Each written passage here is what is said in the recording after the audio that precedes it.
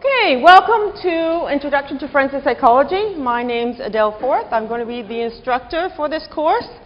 So this is the section A, the live section. We also have section T, the online section or the televised section. So I am very excited to be here. I was one of your co-authors on your textbook, and this is the first time I've had the opportunity to teach forensic psychology using the textbook I helped write. So certainly that's exciting for me. I normally teach graduate level courses and third year forensic psychology honor seminar. So now I'm teaching second year. So hopefully you're as excited as I am about the course. Are you? Yes? Okay, good. So this is me. You can find me in the Loeb building just over there. Next door, I will have office hours on Wednesday and Friday, so after class Wednesday and Friday. So if you want to come and see me to talk about how to become a forensic psychologist, anything about psychology, well not psychology, anything about forensic psychology, anything about criminology, criminal justice, I'm also part of the Institute of Criminology and Criminal Justice, come see me. I'd be happy to talk to you about careers, whatever. That's my email. You should all have a copy of the outline. It's also on WebCT. So this course, Monday, Wednesday, you obviously made it here, so you know where the course is. From 10 to about 11:20, 11:25, depends on how much I ramble. Section T, for those of you watching Wednesday evening, we are in 7B. So there's lots of extra seats. I think there's 150 in Section A, and I don't know, another 150 or so, or maybe a little more in Section T. So if you were in Section T, and you really wanted to be in the live section, come on down. Right? There's lots of room here. I am going to do some in-class exercises, and I am going to ask you guys questions. So the more people in the audience, the better. Okay, so certainly if you couldn't get into the live section because it was full, you want to come to Monday, Wednesday classes, you're more than welcome to come. Ways to view CUTV class material. This was given to me by the CUTV folks. So certainly those of you in the live section, if you want to replay, hear me more than you've heard me in class, or I said some pearls of wisdom and you didn't catch that quote, by all means, you can do one of the above. Okay, so you can also replay the lecture to get additional information. Okay, and so I'll leave that up there. Certainly the people on CUTV, this is particularly pertinent, because this is how you're going to access these live lectures. Now, for those of you who haven't been in CUTV classes before, you'll see a camera in the middle of the room. And I think sometimes, he told me his name, Kevin. Is that your name? Sure. Yes, it is. Well, okay, do you have an alias sometimes? Have you been arrested by the police at any time in the past year? Not in the past year. Okay, well, we don't want to go on record if you, okay, don't disclose anything more, okay? So you're going to pan around sometimes, right? Cameras up on the wall. Oh, I see. Okay, cameras on the wall. Who did that? Charles. Charles, are you up there? Oh, I guess so. Okay, Charles that is back there. So he will be panning you. But don't be inhibited. Ask questions. Because you know what? This is not broadcast till Wednesday. So if you say something, like if Kevin had disclosed that he had a criminal record and he didn't want the president to know that, we could delete it. Okay? So if you want to ask questions, certainly don't worry, we can always delete it if you don't like your question. Oh. Okay. You are very fortunate to have two teaching assistants for this class. These are both, Heather Clark and Julie Blay are both senior PhD students in forensic psychology here at Carleton. So if you don't want to ask me questions, about honors, about forensic psychology, about graduate school. They are much closer in age to most of you, and they are much more going through the process. So if you want to find out more, certainly they will be individuals for you to talk to. The other issue is we're not going to have official office hours, because what I've found in the past is no one comes. And the poor TAs sit there, no one shows up. So instead, it's going to be by appointment. So you can certainly email Heather or Julie and ask them you want to come in to meet with them, or you can do whatever questions you have over via email. Julie's going to come up in a minute or two, and she's going to tell you a bit about herself. And Heather's going to come in next Monday, and she's going to introduce herself to you. So how to reach us? The best way to reach the TAs and myself is via email. I check my email, I don't know, way too often. Probably like you check your email way too often. I do get a lot of email. I do international training. I do lots of different, go to conference a great deal. So I get, not that I'm bragging, but I get about 100, 150 emails a day. And a lot of them are junk emails, but I do still need to go through them.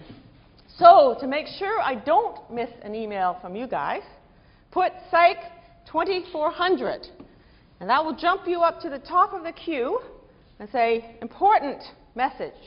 Okay, so just put Psych 2400 in the subject line, okay, and I'll make sure we'll respond, and the same thing for the TAs. You can also certainly, if you want to speak, don't want to use email for some reason, if it's something personal, you don't wish to communicate via the internet, you can give me a call at my office phone, and then I will certainly try to phone you back as soon as possible. Okay? So far, so good? Nod. Okay, so I'm going to ask Julie to come up, tell you about who she is, and a little bit about the discussion group. So apparently if I stand right here, you guys are supposed to be able to hear me. Can everybody hear me? Yeah? More nodding. Lively group. I actually recognized quite a few people from labs last year, so hello to you guys. I'm back. For you guys who don't know me, I started at Carleton 8 years ago as an undergrad in criminology, so I remember sitting exactly where you are now. Currently, I'm in the second year of my PhD, and I do research in psychopathy with Dr. Forrest. So the only two other things I want to mention today, one was the email. That's the best way to get a hold of me. I use my email as a procrastination tool. I'm always on it. With that said, during midterms, sometimes I get way more emails than I'm used to, but my general rule is that I'll always try to get back to you within 24 hours. So that after 24 hours, you can send me reminders saying, Julie, did you forget about me? And my answer would be absolutely not, here I am. The other thing is discussions. Very exciting thing we're doing in this class. Starting next week, I'm going to be hosting online discussions through WebCT. They're completely voluntary, but I really hope you guys will take advantage. So I'll be looking for news clippings and media that has to do with the course content, and I'm going to post discussion questions. And then I'm really hoping that we'll have an interaction amongst your peers and with me, so I'm hoping that that'll be something you guys take advantage of. Anybody have questions for me? Yes? What's the likelihood we can get a same-day appointment? The same-day appointment. So if you can't hear for CTV, the question was, what's the length for same-day appointments? I do have another job, so Mondays through Wednesdays, I'm not sure, but in the evenings maybe, if you don't mind meeting me in the evenings. Thursdays and Fridays, I'm here, so send me an email and I'll always try so it's possible. Okay. Monday through Wednesdays harder, but Thursdays and Fridays, definitely possible. Any other questions? It's a good question. No? Okay, course content. We're going to be talking about forensic psychology, and this is the psychology as it applies to the criminal justice system. Some of you are going to be wondering about my slides, and I'm going to get to that in a minute. So really, this is a whole range of topics. So this is really a survey course. I'm going to dabble in pretty much every area of forensic psychology. Okay, and so some of the areas may be of more interest to you than others, but certainly you will have a very rounded view of forensic psychology. So on Wednesday, I'm going to talk about police investigations. I will be bringing in someone to talk about geographical and psychological profiling, and it's on your schedule. So Natalie Jones, who was in the police psychology lab here at Carleton, who's done research in the area of profiling, seemed to make sense. That's certainly not my area of expertise. Makes sense to bring her in. We're going to talk about deception, and we're going to do a fun in-class demo with Ian Broome. So I have a polygraph, and Ian Broome is the student, a PhD student of mine, who's using a polygraph in a study. So we're going to, and I'll tell you more about it in the class before, but we're going to see whether Ian Broome can detect someone lying. In, sort of like a true, real reality show. We're going to send a couple of you out to commit a crime, okay? A mock crime, and then he won't know who's done the crime. And then he's going to hook them up to the polygraph, and you'll see their responses, and you're going to try to identify the perpetrator, okay? So if any one of you think you're especially good at beating the polygraph, I'm going to be asking for 3 volunteers. Okay? So you'll be coming up here, we'll hook you up and everything. So that's going to be fun. Eyewitness testimony. This is a big, huge area in forensic psychology, jury decision making, forensic mental health issues. We'll talk about all about fitness to stand trial, mental state at the time of the offense, all of that. Sentencing, assessment for risk for violence. This is a big area for forensic psychologists, both experimental and clinicians. Violent offenders, domestically violent offenders, spousal assault individuals, and sex offenders. I will be bringing in an expert, one of my fellow colleagues, Kevin Nunes, to give you the sex offending lecture. He also teaches 2400. And I've left the best for last. Julie mentioned she's working with me in the area of psychopathy. This is my area of expertise. Okay, so I study psychopaths, from little kitty psychopaths to teenage psychopaths to Carleton University psychopaths to those of you, not you, but hopefully, except for maybe Kevin, who end up in the penitentiary. Okay, so I do a whole bunch of research in the area of psychopathy, and you'll hear about it because I've given you 2 whole lectures on psychopathy because it's so exciting. And then I will also throw in at the end young offenders. And then we'll have a course review. So I know all of you are sitting there saying, well, it'd be nice if you give us your PowerPoint before we come to class. Is that what you're thinking? Because then we would know what's on the screen, and we'd know what you're saying, and then we could add the extra content. And I see that point of view, and I had this debate, this discussion before, but, well, I don't want to do it that way. It's not that I don't want to give you my slides. I mean, you can have my slides. It's just I want to do it after the lecture. Okay, so when I go back to my office, I will put my slides up on WebCT. And this is actually, I think, a better learning. You should be taking a few notes. But you can see what's on the slide. I don't tend to put too much on the slides. I'll try not to. And then you can look at them on WebCT tonight. Then you can re-watch the lecture on Wednesday night. And boy, everyone should be able to do fantastic in the course. Okay? Also, I ask questions. And what I found, if I have my slides, you have my slides, I'll ask a question, and everyone looks down, flips over, and says, I wonder what she wants to hear. And I don't like that, because I want to hear from you. Okay? Now, if you get really agitated and upset, and you start sending me a whole bunch of emails saying, I hate the way you're doing this, who knows? I'm pretty flexible. But let's start this way and see how it goes. Okay? Okay, textbook. You can buy it in to save money.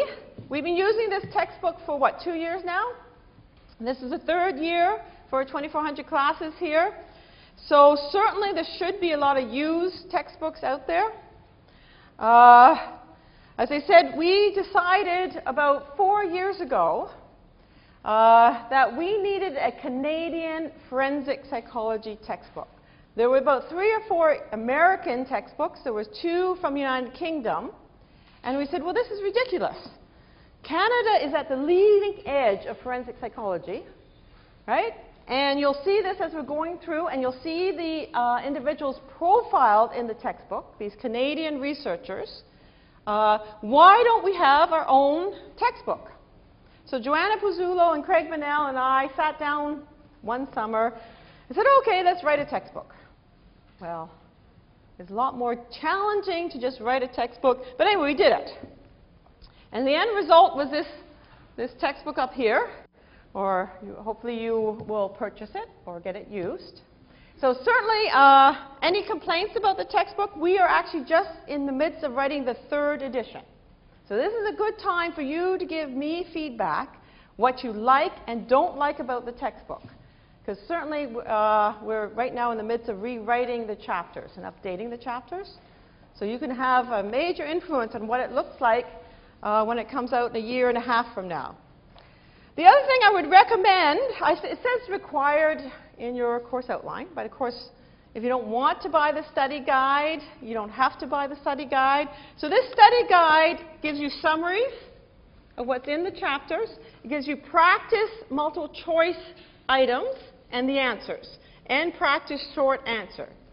So certainly, if you're wanting extra resources, you can, buy the study guide. I put 2 copies of the textbook on reserve in the library. So if you don't, you're forced to take this course, even though I know you're going to love it. But let's say this is a required course and you're forced to be here. You don't want to buy the textbook. You can get access to it in the library.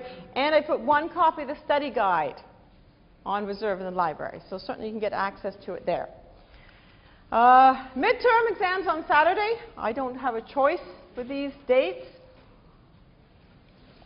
I mean, for when you're on CUTV, you have a choice of Friday evening or Saturday during the day.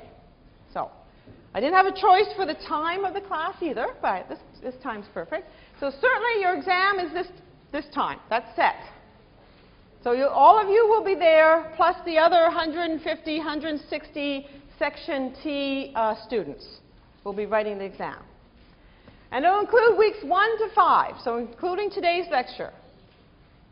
Okay, so, and that's in your course outline. You have all that information, so you can write down or record that you're going to have to come to the university on Saturday, October 24th. The final exam, during final exam time slots, I don't know when it will be, December 9th to the 22nd. Okay?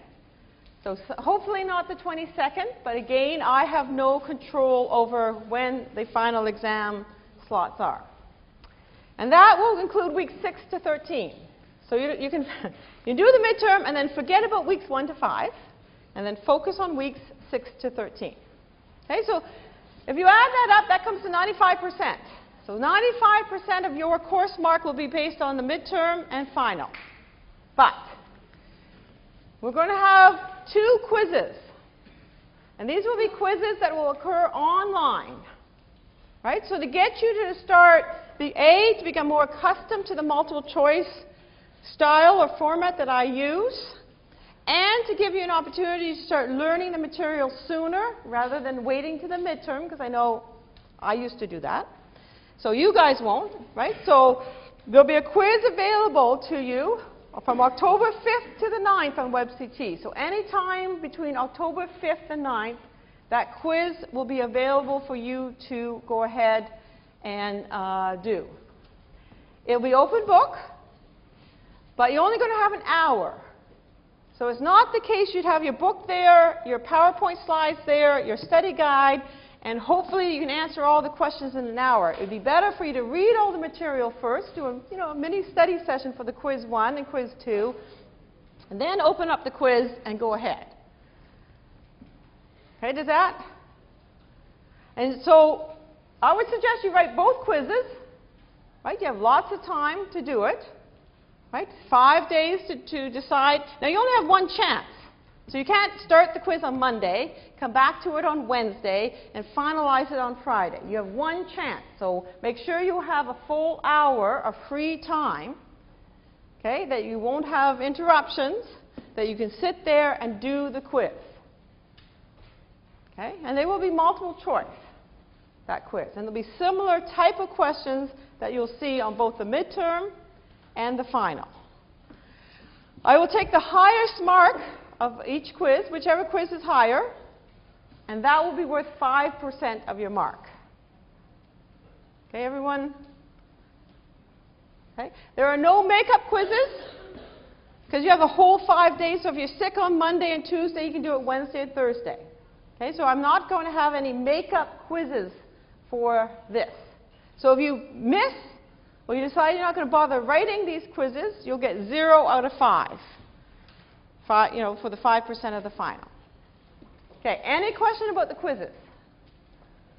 This is all going to be on WebCT. You need to sign on to WebCT. That's where Julie's going to run the discussion groups. That's where I'm going to put the announcements. That's where my slide's going to be, etc. So you need to get on WebCT because that's where you're going to get access to these quizzes. Okay? Now, to engage you even more, I'm going to have bonus marks. So these are freebies. So there's no reason why you shouldn't do these. Okay, there's going to be 7 assignments up on WebCT. And these assignments relate to course content. Okay, so assignment 1 is just a practice quiz. It's going to cover information that I talked about today's lecture. Okay, 20 items. If you do the quiz, even if you get all the items wrong, you still get your 1 mark. Okay, so these are not marked. I just want you to get, hopefully you don't get them all wrong, but anyway, I'm sure you won't. But a lot of these other assignments relate to going to websites, like the Ottawa Police Service's website, and finding information about if you want to become a police officer. So that's the second quiz. There's a quiz on jury decision making. There's a quiz on risk assessment, sentencing survey, psychopathy. Okay? So you only need to do 4 of the 7 to get your 4 bonus marks. Okay? So if you get a score, let's say you get a grade in the course of 78, a B+. If you've done those 4 bonus marks, those 4 assignments, I will automatically give you an A- and 82% in the course. So literally, it's foolish, personally, not to do these assignments. Right? They'll take you from 10, 15 minutes, maybe at the max, half an hour. Right? You can do them at home, wherever. So they will be released on WebCT tomorrow. So tomorrow evening, if you have a lot of time, you can get free 4 bonus marks right away in the course. Okay? Assignment number 7 is going to be a course feedback, and it's not going to be available to you until mid-November. Because you have to at least hear me lecture, and you have to, right? So there's one that won't be available to November. All the other 6 will be available tomorrow for you to do. And there's going to be like a sentencing survey, getting information from you about what you perceive in terms of the Canadian justice system. The reason that the quizzes are, there is due dates, and in your course outline there are due dates for the quiz, for the assignments, also for the quiz, but there are due dates for the assignments. These assignments are due prior to me talking about an issue. Okay, for example, psychopathy. Your assignment relating to psychopaths is due prior to this so that I can incorporate information from you into the lecture. Okay, so that's what I will do. I'll be giving you feedback from your answers into the lecture. Okay, is that clear? Okay, this is the first time I've done WebCT assignments, so hopefully they're not going to be, I don't mess up too much. But anyway, we'll see how it goes. I was supposed to release it today according to your outline, but I couldn't figure out how to do it.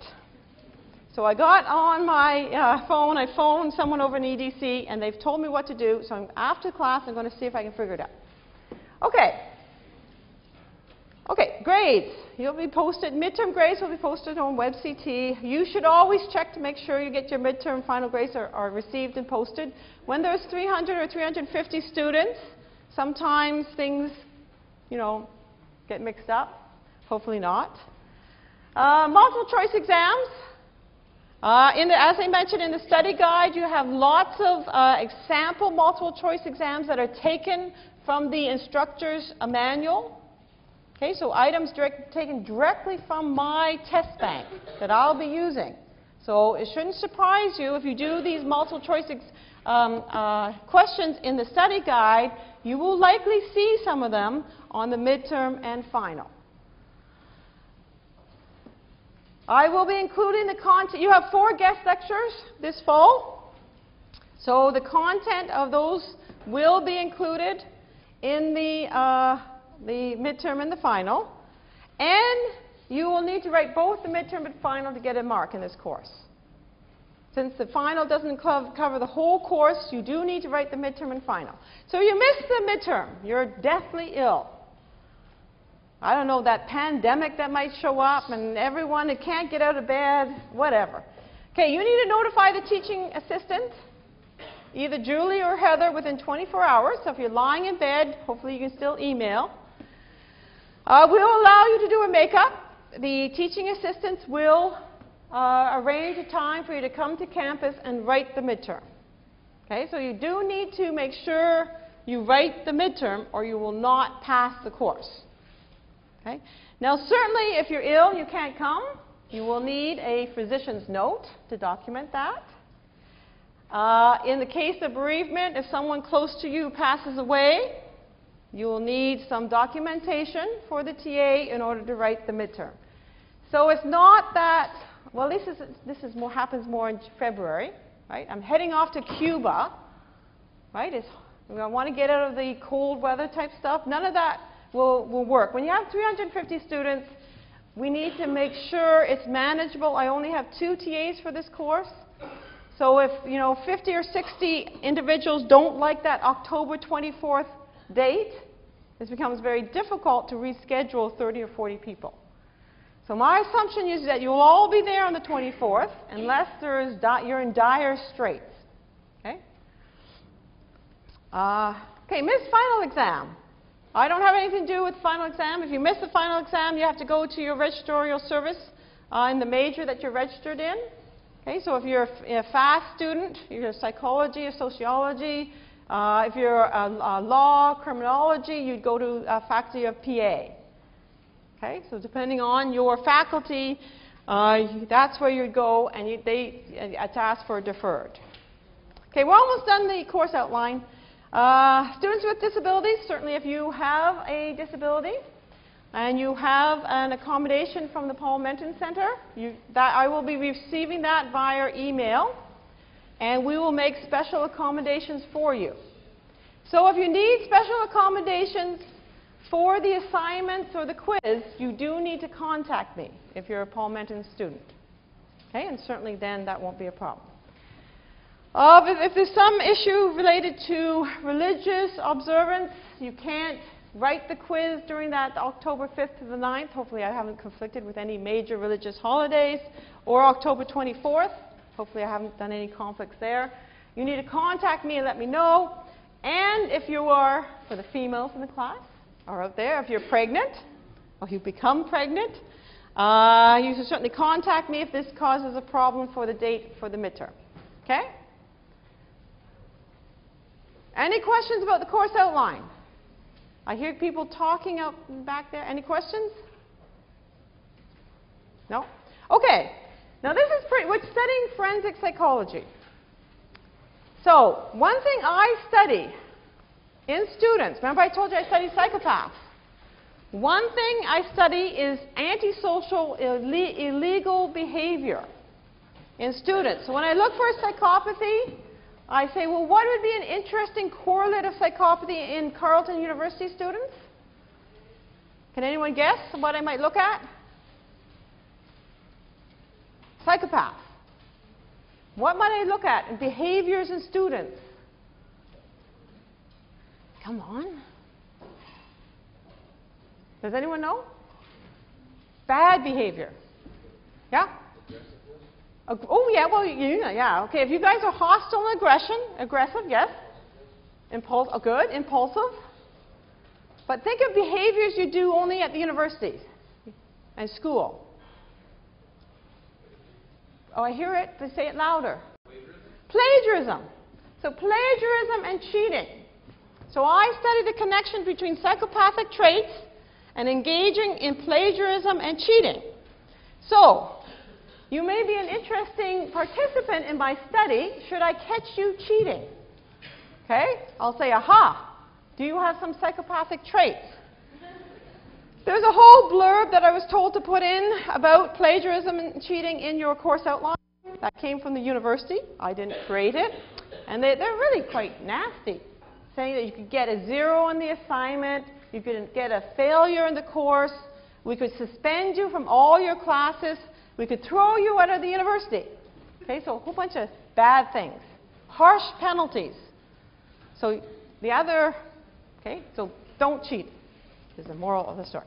Okay, we're going to go soon into the course content, but before I do it, I thought I would introduce to you the forensic faculty. So Shelley Brown, some of you may have taken her Arts 1 course.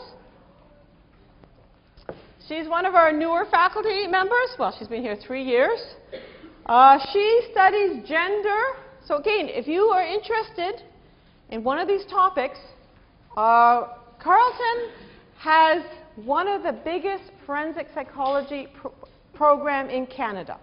The only other university that has the same size in terms of faculty is Simon Fraser University. So Simon Fraser is one university that has 6 forensic faculty, Carleton's the other. No other university come close. So we're vying against Simon Fraser University in terms of numbers. But I personally, now of course you can go to Simon Fraser and ask them, think we are much more diverse. Okay? So we got Shelley Brown, and all of us are located on the 5th floor of the Loeb. So if you wander around the 5th floor of the Loeb, you'll find Shelley's office and the rest of our offices. Shelley Brown studies psychology and crime from a feminist or gendered point of view. She's looking at female youth and female adults and why and how they commit crime. So if you're really interested in female offenders, certainly go talk to Shelley. We have Kevin Nunes, hired at the same time as Shelley, so 3 years ago now. Kevin Nunes teaches the other section of 2400. So if you want to leave my section and go to Kevin's section, I think it's on Friday afternoon or 11:30 to 2:30. He's also using the forensic psych textbook. So Kevin Nunes does research in sex offending. He's the person who's going to come in and give you a sexual offending lecture. He does research in the area of risk assessment of sexual offenders and attitudes and cognitions with sex offenders. Okay, so if you're interested, I was going to say in sex, but let me rephrase. Interested in learning about sexual offenders, he's the one to go to. Craig Bunnell, he is the other co-author on your textbook. He does police psychology. So he wrote the textbooks or the chapters on investigation, interrogations, confessions, etc. He has a police psychology lab here, very active lab. He also has done research in the area of geographical and psychological profiling. So Natalie Jones, the person coming in to give you a guest lecture on psychological profiling, worked with Craig Bunnell. Okay, so if you're interested in policing, use of force, training police officers, etc., go see Craig. Joanna Pizzullo is the other co-author on this text. She's been here, I've been here at Carleton the longest. I'll get to that in a second. But Joanna Pizzullo, she's the Director of Criminology and Criminal Justice. So those of you in Crim, she's the Institute Director. So if you have any issues about criminology, go see Joanna. She's right in the office beside mine. She does research in child witness, jury decision making, and what else? Oh, lineups, police lineups. Right? Is sequential or simultaneous lineups more effective in terms of identification? There's myself. I've been here the longest. I moved here from UBC. I did all my undergraduate, my master's and PhD at UBC. I graduated as one of the first graduates in forensic psychology in 1992, so I started working here at Carleton before I graduated with my PhD. I've done all of my research in the area of psychopaths. So I would like to give you the entire 12, 13 weeks talking about psychopaths, but that would, you might not be as excited about psychopaths as I am. So I won't do that. I'll leave it to the end and talk about my research in the area of psychopathy.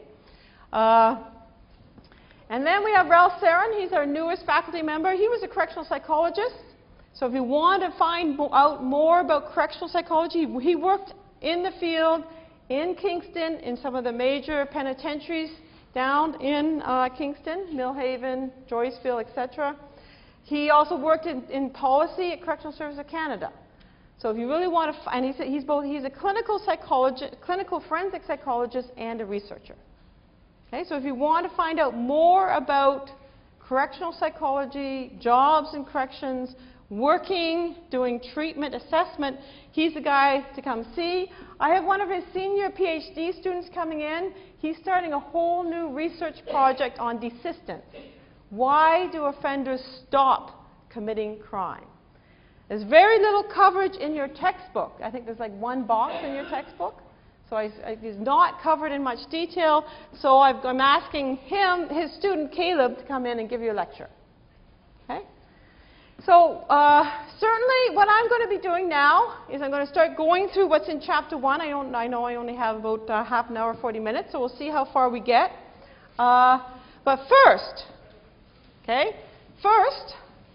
what I want you to do is I want you to introduce yourself to the person next to you. Now, if you're best buddies with the person next to you, okay, just a minute. Oh, stop. Slow down. If you're best buddies, then, turn around and introduce you to the person behind you. Okay? Now, I have my shaking hands. That's a big no-no. Don't shake hands. Right? We're supposed to bump elbows now? I don't know. That's what they told me. You're supposed to bump elbows. So no hand-to-hand contact. How's that? Okay. So I want, just a minute, I'm not finished yet. Name, major.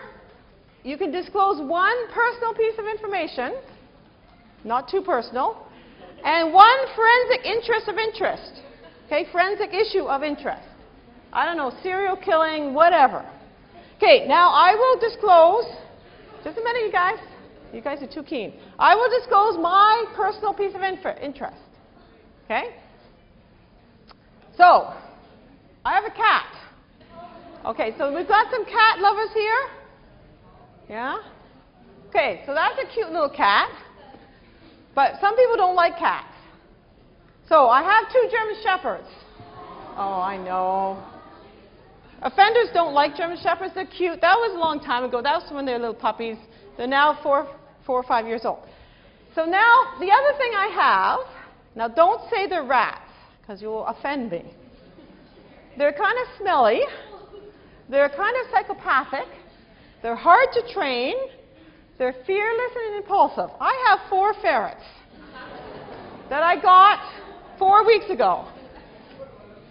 And oh, I know they're cute, aren't they? Anyway, don't ask me why I have ferrets, because it will take too long. Okay, so go ahead and introduce yourselves.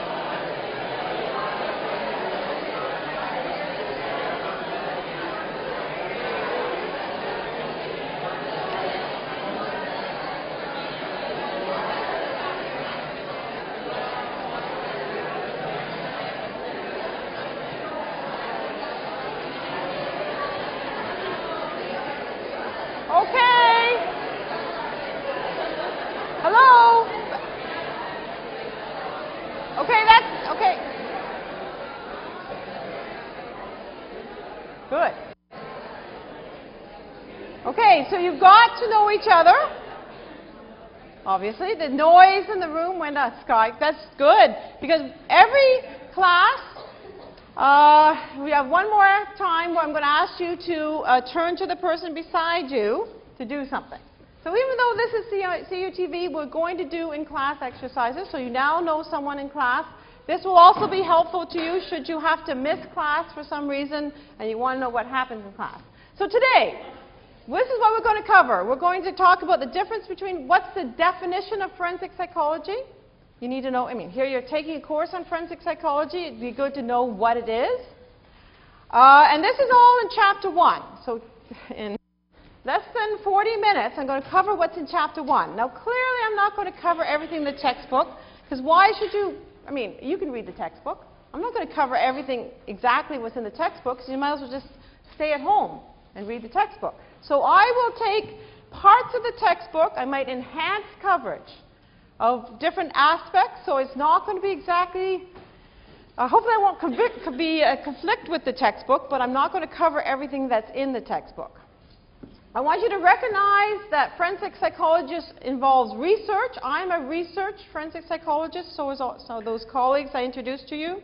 But it also involves professional practice of forensic clinical psychology. So there's two major streams of forensic psychology. I want you to become familiar with what do forensic psychologists do, both in terms of experimental and in terms of professional practice. And I'm going to give you a little history lesson about forensic psychology. And hopefully that will bring us to the end of the class. Okay, so what is forensic psychology? Now, it might seem odd. Last, 5, 8 years, there is an amazing number of programs on TV that, I don't know, profiling, Criminal Minds, CSI, Law and Order, Cold Case Files, etc., etc., etc., which sort of portrays, or does portray, the forensic psychologist almost as being involved in crime scene investigation. So I would like to tell you that I go out to crime scenes, or that I'm hired by the behavioral science unit of the RCMP, or even the FBI, and I go out and help them find serial killers or serial arsonists or serial murderers. The answer is we don't. Sorry. So if you want to do that, you're in the wrong place. Well, you don't say don't go, but you need to be in law enforcement. Okay? So many of you might want to be going on to law enforcement, so you might still be in the right place. But as a forensic psychologist, we don't do what they show on TV. Or maybe 1 or 2% of us do some of that via consultations. Okay? Do we analyze blood splatter? I'm glad I don't. I don't do that. No. And no DNA. Often forensic psychology gets mixed up with forensic science. Forensic science is chemistry, physics, biology, as it relates to the legal system of solving crimes. So those people who do blood splatter, do velocity of whatever, who look at DNA in these cold cases, those are forensic scientists, not forensic psychologists. Okay, so that's not what we do. The origins of the word forensic comes from the Latin. Now this is not in your textbook. I didn't write chapter 1. So I will go to my colleague and say, this is interesting information. Why didn't you put it in the textbook? But anyway, he didn't. So forensic psychology comes from the Latin word forensis, which comes from the means of the form. So those of you who have traveled to Greece, have gone to Rome, and didn't I make a mistake? Where's Rome? That's right. I'm glad you corrected me. See, right, so if you go to Rome in Italy, don't go to Greece. I was just in Greece. That's why I was thinking of Greek. You go to Rome, you'll see the forum. The word means of the forum. In ancient Rome, this is where individuals went to resolve disputes. Okay, so if you had a dispute with your neighbor, you would go to the forum, and that's where they would resolve disputes. So it's the same sort of idea. We go to courtrooms nowadays and to resolve disputes. Okay, in your textbook it talks about the narrow definition and the broad definition of forensic psychology. And the narrow definition, if we use the narrow definition, I would not be determined, or I would not be classified as a forensic psychologist. So the narrow definition focuses on those individuals with a clinical psych degree who engage in the professional practice of psychology. So I guess maybe on Law and Order, sometimes you see experts testifying in court, or when you read the newspapers, you'll hear about experts testifying in a particular case.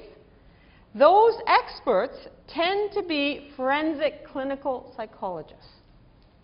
And I'll come back to how you become a forensic clinical psychologist. So this is doing assessments on individuals who get involved in the court system.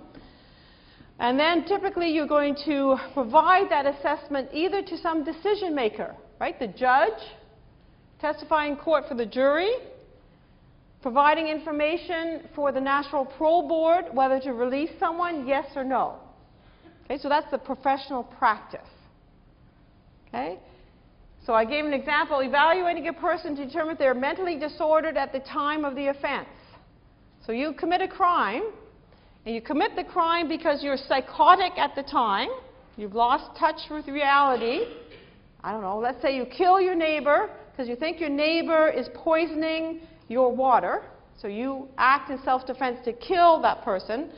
There will be an evaluation to see whether or not you were mentally disordered at the time of the offense. A clinical forensic psychologist would be involved. Okay, does that?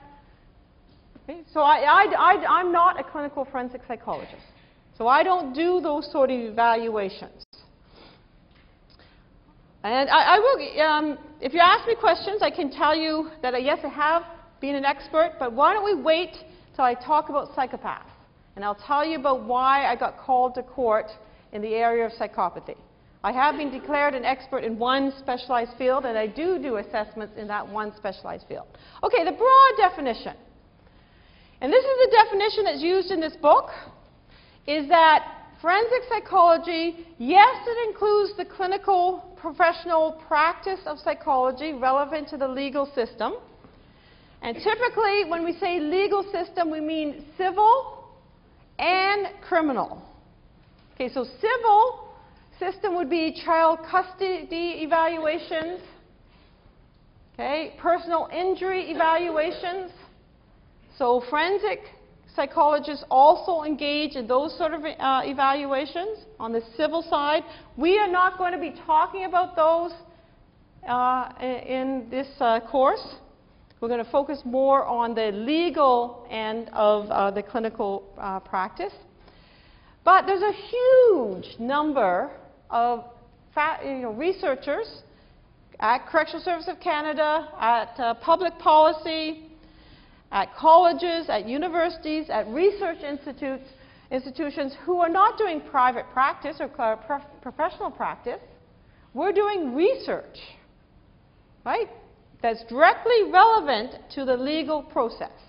So I do research trying to understand psychopaths. I've developed assessment techniques to identify psychopaths. Okay, so that's the difference. And this responds to a huge number of individuals. Okay? I like this definition that Tom Grisso has, and I believe it's in your textbook. A forensic psychologist is any psychologist, experimental, like myself, or clinical, who specializes in producing, so doing research, or communicating psychological research or assessment information intended for the application to legal issues. Okay, this is really broad. Okay, so the roles of a forensic clinical psychologist. Okay, they're going to focus on mental health issues. They will do risk assessments, I've already mentioned, divorce and custody assessments. So that would be on the civil side of forensic psychology. Determine whether you're fit to stand trial. Can you communicate with your counsel adequately or not? Mental state at the time of offense evaluations. These individuals will provide treatment in penitentiaries or prisons. or youth facilities. So they're the ones that do the group treatment, the cognitive behavioral treatment, and they will help in law enforcement selection, provide crisis management for police officers, etc. Okay, so this is just a sampling of what they do. I mean, I could go on for about half an hour saying, here's the domain of research, here's what clinical forensic psychologists do. So in order to become a clinical forensic psychologist, if you want to be, you do need to go on to get your graduate degree in psychology, but not only in psychology, in clinical psychology. Now this is the most challenging and difficult program to get into, right? So if you want to be a clinical forensic psychologist, you like the idea of testifying in court, you want to provide treatment to your adolescent offenders, sex offenders, substance abuse offenders, that's what you'll need. And then you'll have to get registered in the province where you want to practice. Okay? So it's going to take you get your honors degree in psychology, typically, or if you're in crim with a psych concentration, you get your degree plus 6 years at graduate school, plus 1 year of forensic internship. So 7 years. And then you also have to write an exam. It costs about $1,000 to write this exam to be registered. Then you can hang up your shingle in the yellow pages saying, forensic psychologist, open for business. Okay, so you don't want to do that. You can be experimental forensic psychologist. So this is where you look at developing risk assessment tools. Okay, so if you want to say, oh, let's pick on Kevin. So Kevin is, oh, I don't know, he's some sort of criminal, and let's say he's in jail, and we want to release him, but we want to know if he's going to commit another offense. So I'm going to develop a risk assessment instrument to tell me the likelihood he's going to commit another crime. And I'm going to do all the research on that to identify the best risk assessment scale out there. IMA want to evaluate programs. Okay? So you develop a program to treat, sex offenders. Okay? And you think you've got a fabulous program. And you think it really works. Well, you might think it works, because but the rest of us might wonder if it works. So I may evaluate your sex offender program. Determining the personality correlates of crime. Right? What is connected to crime, or what types of personalities engage in more crime? How's crime developed? Looking at developmental aspects. Eyewitness testimony aspects, looking at research, looking at what will increase or decrease the accuracy of eyewitness testimony. Again, each of these areas in the textbook, there's research being done. So this textbook is very heavily oriented to empirical research. Right? We're in psychology. Well, this is a psychology course. I'm going to talk a lot about research relating to these areas. Okay, so you need a graduate degree in psychology. And then you probably will be working with, like Julie. She works with me. She's doing her PhD. She did her honors crim, concentration psych, came in and did a master's with me, and she's now doing a PhD.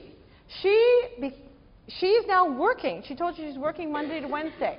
She got hired on at a federal government office who does research. I don't say the name because she doesn't want me to, but anyway, that does research in forensic psychology here in Canada. So even before she's finished, she's got a job. Certainly in the area of forensic psychology, none of our graduate students have problem getting jobs. There's a huge demand. This is unfortunately what we could call a growing area. There's tons and tons of jobs. Okay, in the book it talks about the forensic psychologist and legal.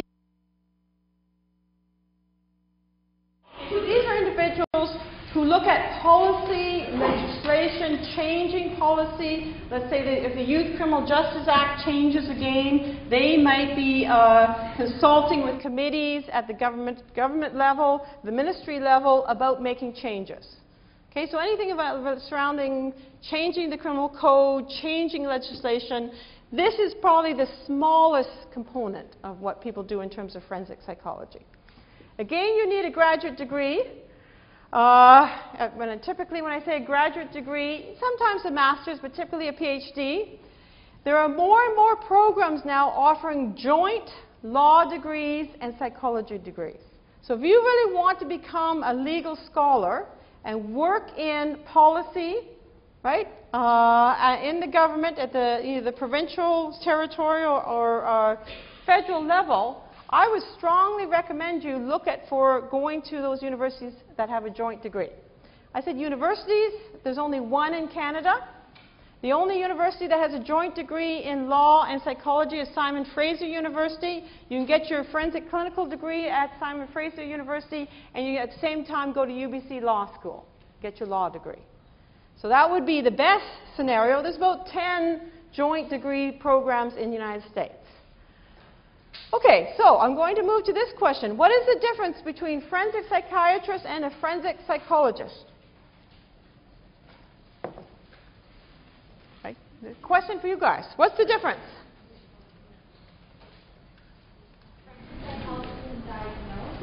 Okay, a forensic psychologist can diagnose.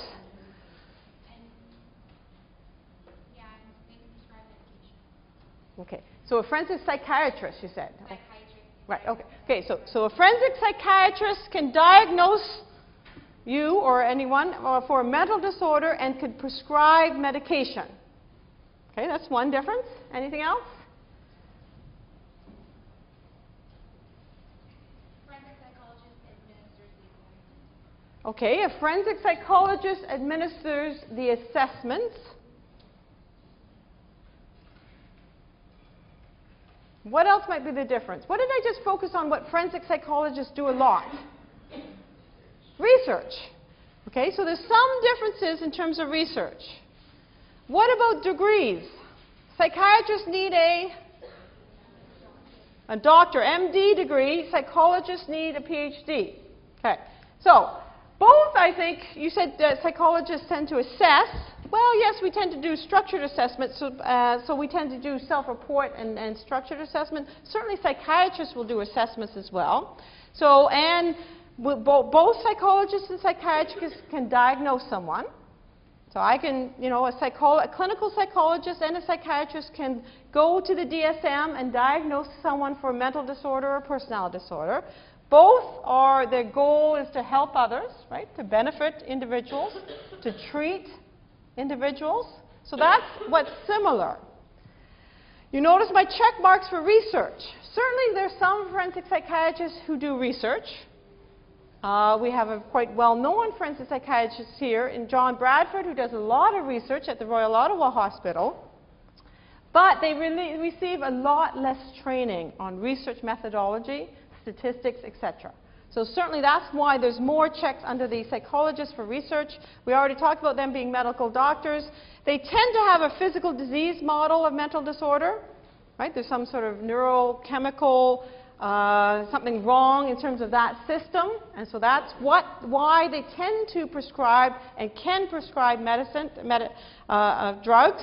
Certainly in the United States, there are many states where psychologists now prescribe drugs.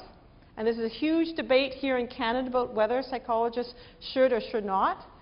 Psychologists tend to use a psychological model. So when you read in Chapter 1, social learning theory, that type of theory, we tend to look at the environment and the individual and physiology together to try and diagnose, assess, and treat the individual. Okay, now I want you to pull out a piece of paper. I'm going to ask 5 questions. And I didn't bring a prize in. Sorry. I should have made it this but anyway, I didn't. So, just put 1, 2, 3, 4, 5. 1, 2, 3, 4, 5 on your paper.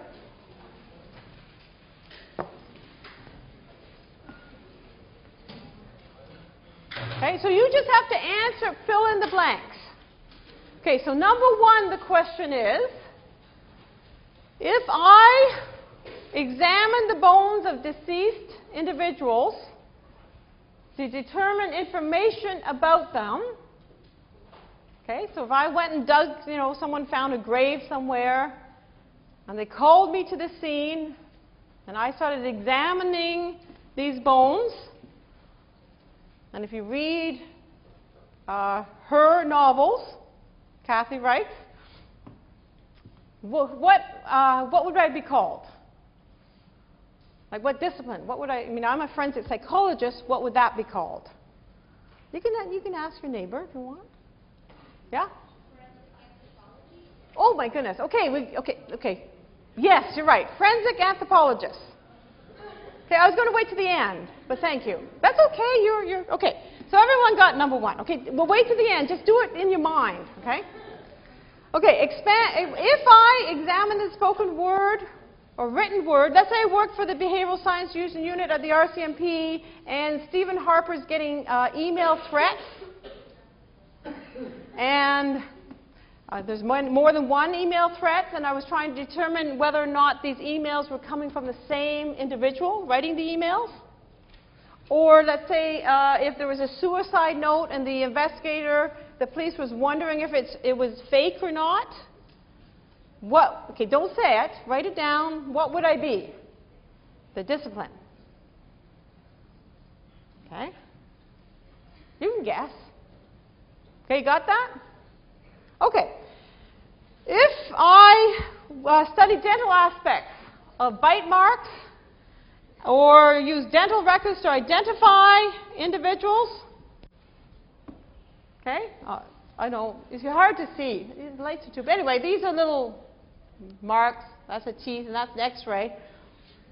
Okay, what would I be? Okay, so these are all subdisciplines of forensic that sometimes get mixed up with forensic psychology. Okay, if I studied insects, and I assure you, you didn't see any insects or reptiles in my family at home, so that's unlikely. Insects to assist in crime scene investigations. Okay, so I get called to a crime scene, and I start collecting little bugs and stuff. Okay? You can look up Gail Anderson at Simon Fraser University. Not right now, but later. She's probably the most famous individual we have in Canada who does this. What am I? Okay, one more. If I perform autopsies to determine the cause of death in sudden or unexpected death or accidental death. Okay? And there's a show on, I think it's TLC, Dr. G. Okay? You know what that is? Okay. So here are the answers. Oh, it's too fast? Sorry. Okay, well, sorry, I'll slow down. But anyway, here are the answers. We already knew the number one, forensic anthropologist, forensic linguist, right? Suicide notes, email, threat assessments, sort of thing. Odontologist, so with the teeth, bite marks. Entomologist, studying, you know, whether or not the body was moved from one location to the next, how long the body had been left there, you know, looking at maggots and they turn into, you know, that sort of stuff. And then Dr. G is a forensic pathologist. Right? So certainly, I don't do any of that. Okay, certainly those are outside my area. Okay, we have about 10 minutes to go through the history of forensic psychology. You certainly have some of this and most of this information in your book. Okay, so the first time an expert, a psychological expert, was used in court. So this is not like only 20 or 30 years ago. This was in 1896. This was in Germany. So a lot of forensic psychology came from Germany. So the first time, this was a psychologist. This individual was called to court to testify in a case of a serial murder. So this was in Munich. A man had killed 3 women. He was caught. He was going to trial.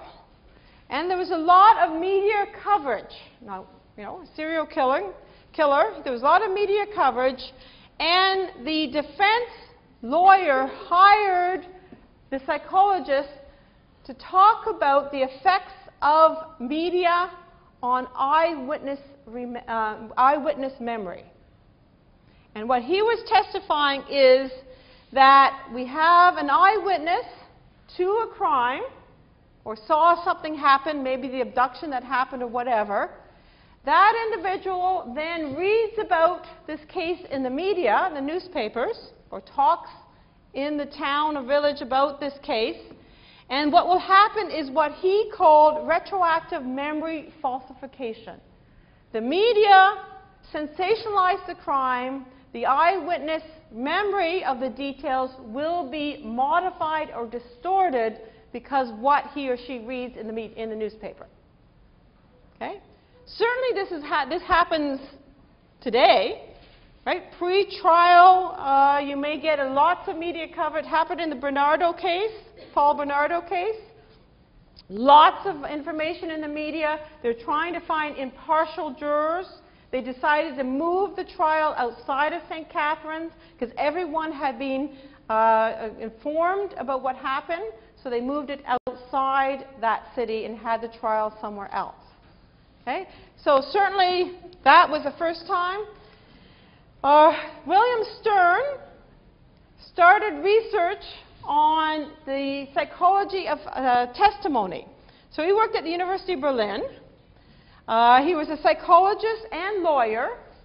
He was in a class about 100 students, so a little smaller than this class. And he was looking at, again, people's memory or recall for events. And what he did way back then is what researchers in the area of eyewitness testimony are doing now. Okay? And I didn't dare try to replicate his experiment because I think I probably would have gotten in trouble. But he wanted to make sure his experiment had some sort of reality associated with it. Okay? So what he did, he had two individuals. Okay, you two. Okay? So two individuals before class were Confederates. Okay, we talk a lot about in psychology Confederates. You're my Confederate. I said something that you got upset about. I don't know what. Let's assume something. You two started disagreeing back and forth, arguing, right? And they got up, so you stood up and started arguing. Don't do it, but stood up and started arguing. And definitely don't do this. As the argument is escalated, you pulled out your revolver, right? Which is in a handy purse next to you. You pulled out your revolver. Now, I heard some accounts that that person shot a shot into the ceiling. I can't imagine the university wanting bullet holes in their ceiling, so I think that's exaggeration. But anyway, you're waving your revolver around. Now, before any good Samaritan could intervene, he says, okay, everyone stop. That was a staged event. Everyone sit down. I want you to write down everything that you remember. Okay, so immediate recall. Now, I promise I won't do this in this class, but I want to. But anyway, I won't. Anyway, so they all voted, all these students wrote the information down. And what he found was that no one got it perfectly right, even though they just witnessed the event. There were always some errors in their account, maybe not surprising. The other thing he found is that in the latter part of the dispute, particularly when that gun had been pulled, there was an increased number of errors. So he concluded that emotions, right, high emotions or emotional arousal reduces the accuracy of recall. Now, there's actually now lots of research supporting this. Right? The more emotionally aroused you are, now you can imagine if you were a victim of a violent crime, the less accurate your recall. The other thing that researchers have done in the last few years have looked at this issue of weapon focus. When there's a weapon in front of your face, be it a knife or a gun, you're going to focus on the weapon, not details of the individual. Okay, so that was, I mean, he was doing that sort of research way back then. He says the problem with doing research in labs, if everyone knows you're studying eyewitness testimony, it's a problem, right? So this is why he had this reality experiment. Verendonk, this was in Belgium, and this really was the start of individuals criticizing children. And we're going to talk about children witnesses. There's a whole chapter on children witnesses. This is sort of the whole start of it. A man abducted a little 8-year-old girl. She had 2 playmates with her, 8 and 9 years old. He abducted her, he sexually assaulted her, and killed her. So these children, of course, were investigated to provide information about what happened, right? The eyewitness information details. They were repeatedly interviewed by the police. Supposedly, leading suggestive questions were asked by the police. And this guy, Verendonk, testified for the defense in this guy's murder trial, saying that children should not be allowed to give, we're not talking about 2 or 3-year-olds, these are 8, 9-year-old kids, should not be allowed to give testimony in court because they're so unreliable. Okay, so he has this quote, civilized nations should never allow children to testify in court. Certainly, and he did several studies to show how easy it is to mislead kids. Okay, so he did actually a number of studies, and he presented those studies in court. Okay, we now have 5 minutes to go. The first time a psychologist testified in a civil case, okay, remember I said civil cases, personal injury, civil suits, child custody, was this Karl Marr. He was a professor of psychology, again in Germany. He was hired again by a defense counsel to testify in this case where there was a train wreck. The engineer and his first mate, or whatever it was called, were both drunk at the time. Okay, they were drunk at the time. They were under control of this train. There had been an accident further ahead on the train track, and he was testifying about reaction time to make the decision to throw the brake, well intoxicated or not. Okay, so then he did studies. So he got some students drunk, put them through a reaction time experiment. We still do this now. Anyway, so they got them drunk, put them through a reaction time experiment, and sure enough he found, not surprising, that if you're drunk, your reflexes are much slower. So that's what he testified, but then he testified it didn't really matter because they didn't see, the train wreck was just around a corner, so even if they had not been drunk, they wouldn't have had time anyway. So I guess the defense was pleased with this. Okay, we're going now to North America. Cattell in 1895 worked at Columbia University, was doing research again with the university undergraduates, and he was doing, again, psychology of testimony. So eyewitness testimony is sort of, remember I said it was a big field now? It was the first area of research back then. So he would ask his students things like, do horses in the field, remember, it's going back to 1895. So I don't know if you'd be able to answer this question. Do horses in the field stand with head or tail to the wind? I have no idea. What was the weather 1 week ago today? Okay, you probably all would say sunny. Okay. Then he would ask, how confident are you in your answers? Okay. And if I ask this question, some of you would say, yes, for sure it was sunny. I remember it was being sunny. I'm really confident. Others would say, well, a week ago? I don't remember. Okay? Anyway, what he found back then was there is no correlation or association between accuracy, getting the answer right or wrong, and confidence level. Again, this is an area where there's lots of research happening right now, the association between confidence and accuracy. Okay, we'll just do one more slide, and I'll finish off the slides on Wednesday. Hugo Munsterberg. He came from Germany. He got hired on at Harvard University. He was known as the father of applied psychology. He wanted to have psychology used everywhere. And particularly, he thought psychology had a lot to offer in the courtroom. So he thought psychology should be in the courtroom. People should juries, judges, lawyers should listen to psychologists. So, and no one was listening to him. And he was writing in popular magazines. He wasn't really doing a lot of research, but he was simply saying, yes, we should go into the courtroom. So he wrote this article, this book called On the Witness Stand. Sort of saying, yes, use psychology in the courtroom. This lawyer, Wigmer, wrote this law review article. And it's a scathing, you can actually, if you go online, you can find it. It's a scathing criticism of Munzenberg, saying that he's going way too far beyond what psychology could offer. This law review article basically is him putting Munzenberg on the stand. He pretends it's a libel suit. Like, Munzenberg is committing libel against psychology, so he pretends he's got Munzenberg here on the witness stand, and it's like cross-examination. It's a fabulous article. You really should read it, especially if you're in law. Certainly read it. Anyway, and basically that sort of squashed the idea of wanting psychologists to be in the courtroom. So I am going to finish. I've got about 5 or 6 more slides that I'll finish on Wednesday. But next on Wednesday as well, I want you to read Chapter 2, and we'll start also on police psychology.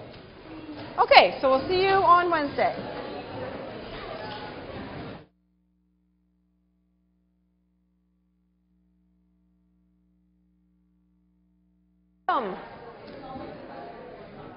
So we're ready to start. So we're on to Lecture 2 for Psych 2400. So good morning and good evening for those of you watching it tomorrow night on Wednesday. What I want to do is I'm going to go back and finish off what I failed to finish, not yesterday, Monday.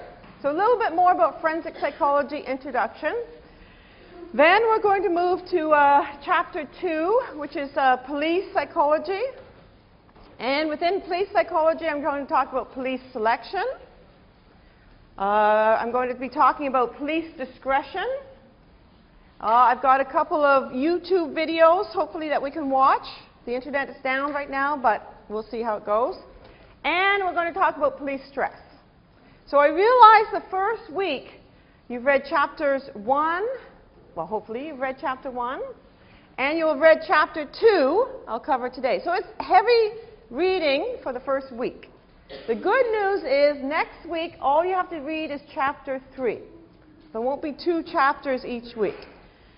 Any questions about what I talked about on Monday, the course outline, the assignments? I released the assignments so that you can do your assignments. It's under the icon Assessments in WebCT.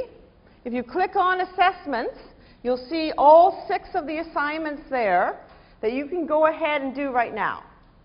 You'll only have 1 chance to do them, but I've given you 5 hours. If it takes any of you 5 hours, don't let me know. Literally, the first assignment is 10 multiple choice. It'll take you 10 minutes. Okay, the second assignment may be a little bit longer because you have to search the Ottawa Police website. But literally, these assignments will not take you very long. So there's no way anyone will need more than that time. I put my slides up on WebCT. Any problems downloading them? No? Okay. So are we all happy? Yeah? You're happy. You've got Timmy's, so I'm happy. Okay. So let's go back to where we were on Monday. I was going to talk about a little bit more about forensic psychology, the history. The first thing I'll talk about is this Marston. He was a fellow that first developed the polygraph. And I mentioned in a couple of weeks now we're going to have a polygraph demonstration, but it goes back to 1917, was the first attempt to use physiological measures to try and detect whether someone was lying or not. And this fellow, he found a correlation or an association between increased blood pressure. Okay, so when your heart starts pounding, you're more anxious. Okay, so before an exam, before a test, You may show some levels of anxiety, right? And one of the manifestations of that is increased blood pressure. That is not a unique sign of lying. It's simply a sign of anxiety. And the assumption is, if you're a suspect and you're hooked up to the polygraph, or when we talk about police selection, if you want to apply to work with the RCMP, they will require you to do a pre-employment polygraph. So the polygraph, certainly started many, many years ago, but it's still being used today. It's being used today for suspects in interrogations, and it's also being used a great deal by police. Okay? But you might show some anxiety, and so what the polygraph is picking up is your anxiety, not whether you're lying. There's no distinct physiological symptoms or signs of lying. The first time a psychologist, and this is in North America, was accepted in court was in the State versus Driver case. And this is a case where a psychologist was asked to testify about the credibility of a sexual assault that it was committed on a 12-year-old. This was a 12-year-old girl with limited cognitive abilities, okay, so very mentally challenged.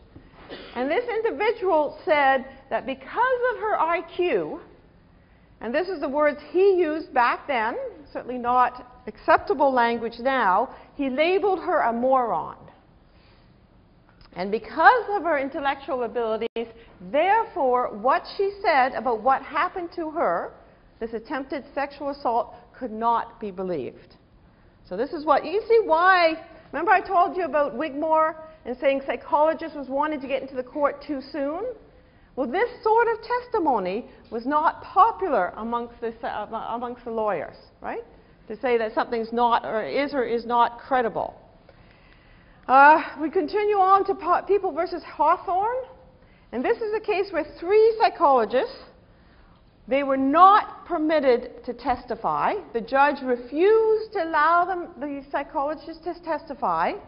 This is a case where someone murdered his wife's lover.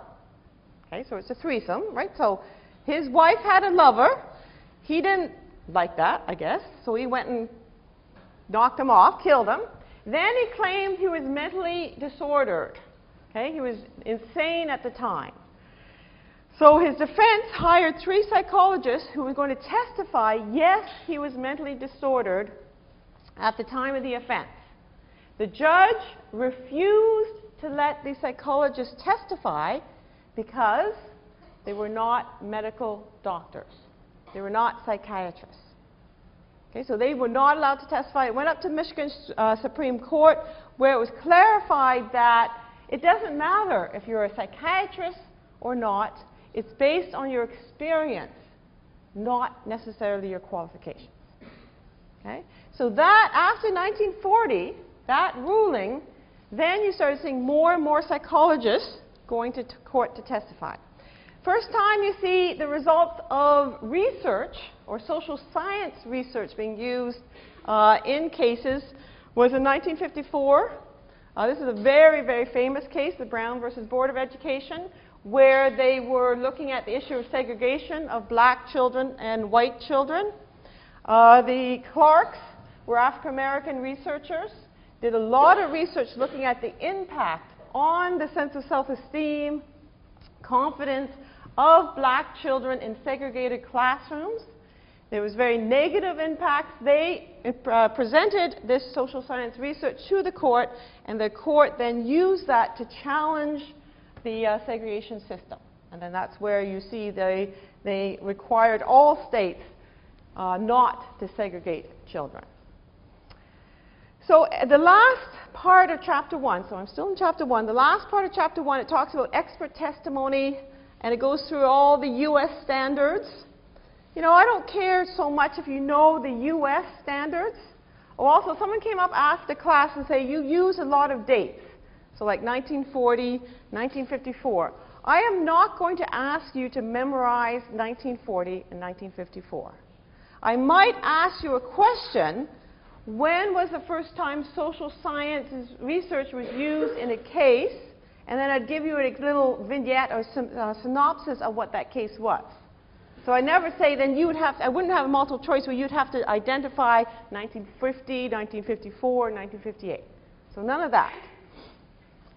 Okay, so the last part of chapter 1, it talks about what about here in Canada, and there's a box about important Canadian cases. Certainly you should be familiar with the Canadian cases. Is here, this case here was when the standard for testimony for experts in Canada was established. This was a Supreme Court case, so the Supreme Court of Canada ruled on this not that long ago. Right? We're talking about 1994 is when we established the rules and regulations for what type of expertise an individual must have before they appear in court to be deemed an expert. This is the Regina versus Mohan case. Dr. Mohan was a pediatrician in North Bay. He was accused of sexually assaulting 4 13 to 16-year-old patients that came to him. So during their medical exam, their physical exam, he sexually assaulted them. He was then charged with this sexual assault. His defense counsel hired Dr. Hill. Dr. Hill was a psychiatrist. Dr. Hill came in and wanted to testify that Dr. Mohan must be innocent.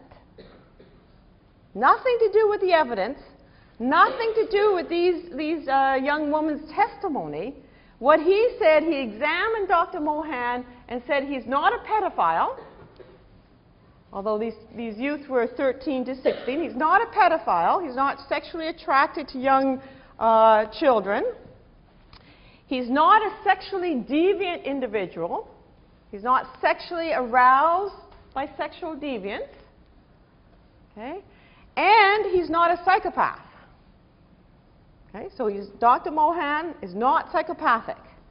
So he wanted to argue, since Dr. Mohan is none of those three, therefore it's very unlikely, since it's only those type of individuals who would sexually assault someone during a physical exam, it would be very unlikely that he's guilty of these offenses. The judge listened to this and said, you're crazy. Right? I mean, even if he was pedophile or not, or psychopathic or not, he could have still committed this offense. So there was appeal, and so the psychiatrist was not allowed to testify. They took it up to the Supreme Court, and the Supreme Court ruled that in order to be called an expert, right? So if you wanted to go in and testify, you might be able to. You might be deemed an expert as long as your testimony is relevant to the decision at hand. And relevant includes that it needs to be scientifically reliable.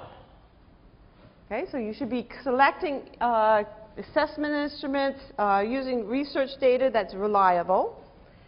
It must be beyond the common knowledge.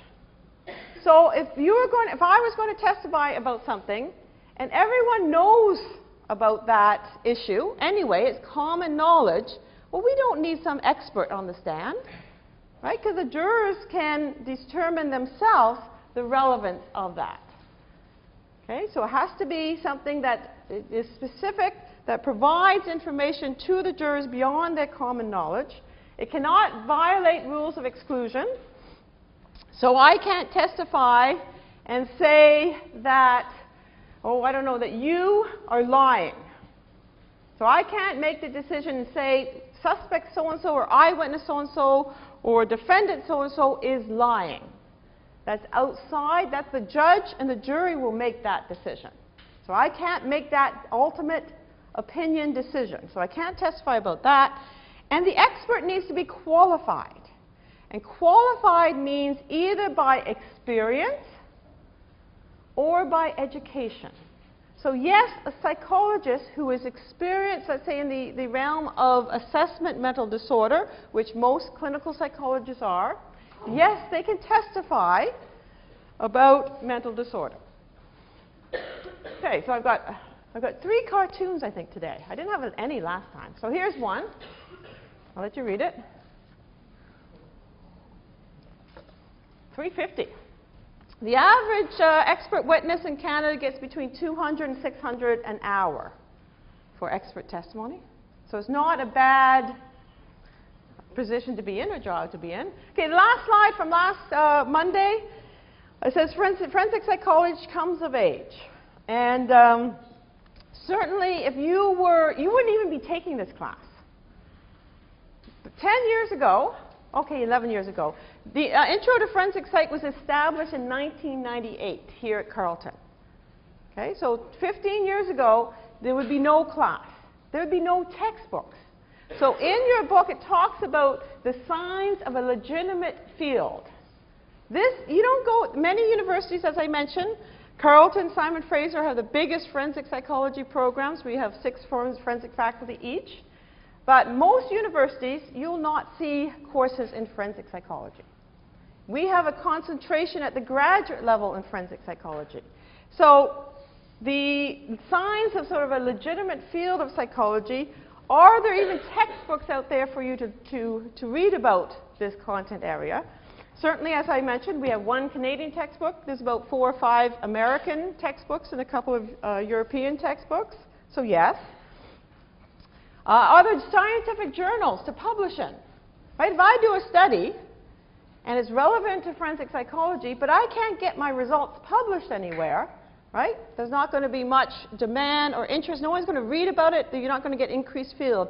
There has been increasing number of journals. There's about 8 or 9 journals now that focus on forensic psychology, so that's good. And certainly there's an increasing number of professional associations. Okay, so professional association is where, these are associations, they meet for conferences. This is where graduate students present their research. Some undergraduate students present their honors. We go there, we meet with our colleagues, we discuss the research.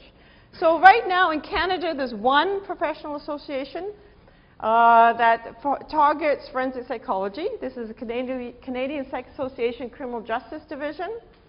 And there's 1 American, the American Psychology and Law Society. Okay, so every year they have a meeting. Between probably 300 and 500 people get together at these meetings. Up on the screen, it shows you the growth based on PsycInfo. So if you're going to be doing a paper or a literature review for some of your other courses, you'll be going to PsycInfo. This is a site that will cross-list or cite all the dissertations, all the published research. So I simply went to PsycInfo, restricted the search between 1970 and 1980. Okay? There were 62 hits for forensic psychology. That's for over 10 years. That's pathetic. I mean, that's nothing, right? That's hardly any research being done. Then in 1980 to 1990, about 400. 1990 to 2000, 700. And then the last 9 years, 1900. Now, that doesn't sound too bad, but let me give you an example from a more established field.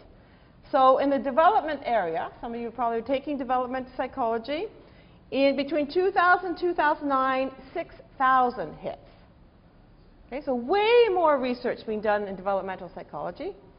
I can give you an example of social. Well, social psychology has been around forever. Tons of social psychology. There were 19,000 hits. Okay? And then if you think, well, maybe there's a smaller field, what about cognitive? Well, there's still 11,000 hits. So although we're growing, 1,900 hits is pretty small potatoes compared to the other fields in psychology, really. I mean, we're really quite a tiny area in the midst of this huge area of psychology. Okay, I'm going to move on to police psychology. And certainly the issue of how we select the police, what we do in terms of screening in for characters we want or qualities we want in our police officers are very important. And this is where psychology has played probably initially the biggest role. So certainly, if you're going to give someone a gun and allow them to go out in society, we want to make sure these individuals can be trusted, right? We give them substantial amount of authority and power. And they have substantial amount of discretion in using that authority and power. You will hear about cases of police corruption, police abuse of power. It's in the newspaper quite often, in the States often, or even in Canada. Police officers shoot an unarmed individual. It gets in the media. The media say, are these just a few bad apples in the group? Or do we have a whole group of corrupt police officers? Certainly the most notorious cities for corruption in the United States. Does anyone know? Yeah? LAPD is, yes, there's 3. LAPD for sure. Come on, other big cities in the United States. New York. New York. NYPD, yes. And there's one even sort of the outlier of all of them. Detroit. Was Detroit? Yes, back in the, but not more recently. Pardon me? Miami? No. Where? I heard it. New Orleans. New Orleans was famous for corruption. I'll come back to it later, but New Orleans, certainly everyone who, this was before Katrina. It was notorious. They seem to have cleaned up their act a little bit after Katrina. Anyway, so we want to screen in applicants with good qualities and get rid of the applicants with bad qualities. This is not in your textbook, this table, types of police corruption or deviance. Certainly the worst form of police corruption would be having police officers engage in violent crimes, sexual assaults, unjustifiable homicides. Okay, so if they're engaging in these extreme acts of violence, and they've been trained, they have the gun, they're using their gun, right, to intimidate people, and then they commit offenses, including homicide, certainly problematic. And certainly there's a very famous case in New Orleans of an individual, a cop, I think his last name was Davis. He was involved in the drug sort of extortion business in New Orleans. Turns out that a woman in one of the housing projects in New Orleans was sitting out on her balcony, looked down and witnesses Davis pistol whip a teenager.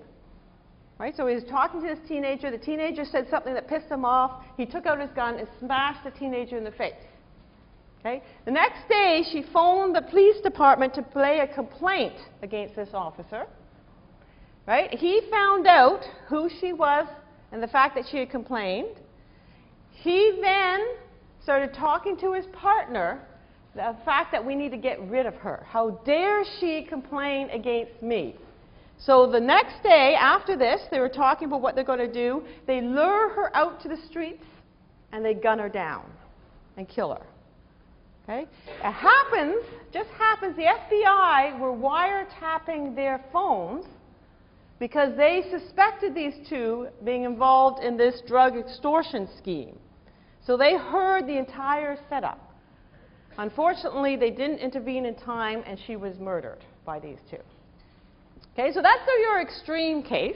So that happens very, very rarely. This was a person going out to commit sort of instrumental homicide. Denying of civil rights, according to this certainly is a very serious corruption. Criminal enterprise, these are the individuals who sell drugs, stolen property, engage in this sort of crime. Property crimes.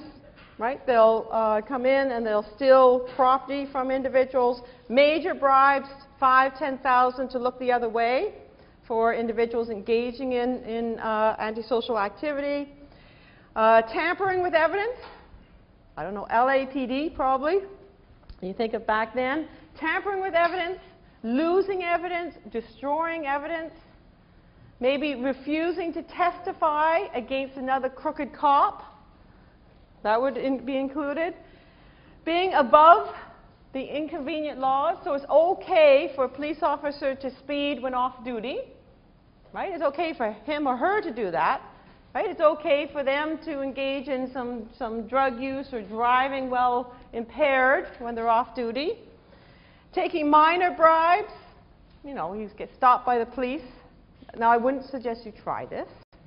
But you get stopped by the police for speeding. You don't want to get any points because you know your insurance is going to go up. And you pull out $100 bill, right? And sort of see whether or not the police officer might be willing to overlook your speeding.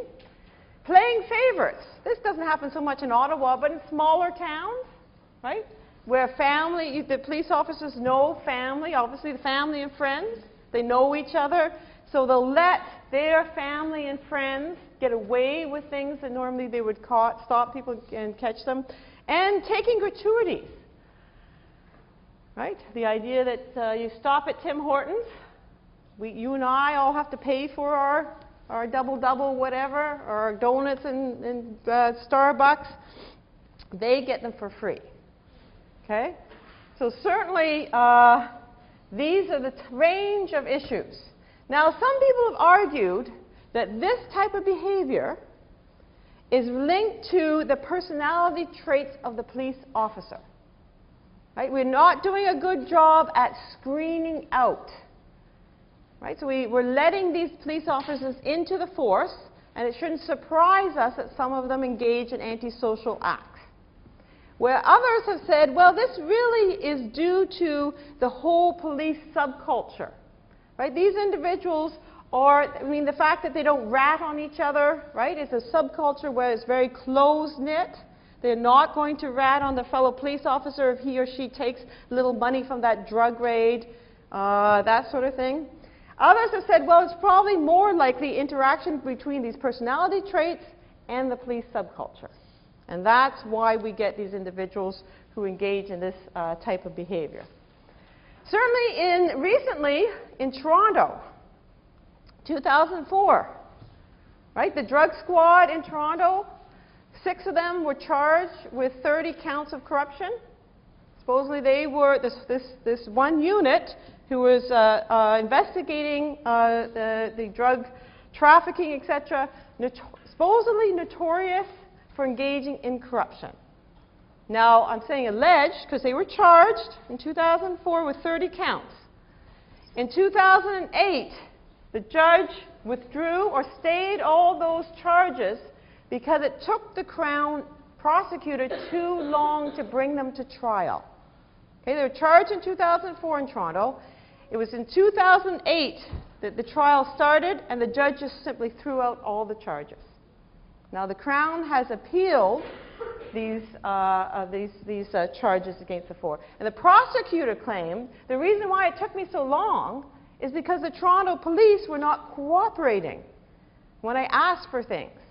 So the prosecutor was saying, still it's as closed. Yes, we charged these 6 police officers, but we couldn't get the necessary evidence of cooperation still. Here's police discretion. I'll let you read that.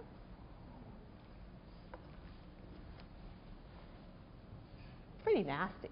Okay. So it may or may not work. This is a case of this Michael Dodd, rookie. Okay, so you can read this quote. First, I'll read the quote, and then I'll tell you a little bit about him. He's a New York City police officer. So he says there's all these temptations out there.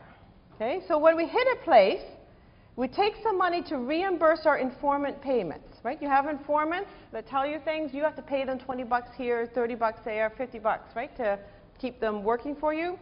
After a while, with so much dough lying around, you just take more. If you find 10,000 or 10 grand, you take only 3,000 or 4,000. You can't raid a drug house and come back and not turn in some money. That would be a sure tip-off. Okay? So this guy, he was hired as and he started engaging in corruption right from the start. So within the first year he was hired, he started at that lower level of that table.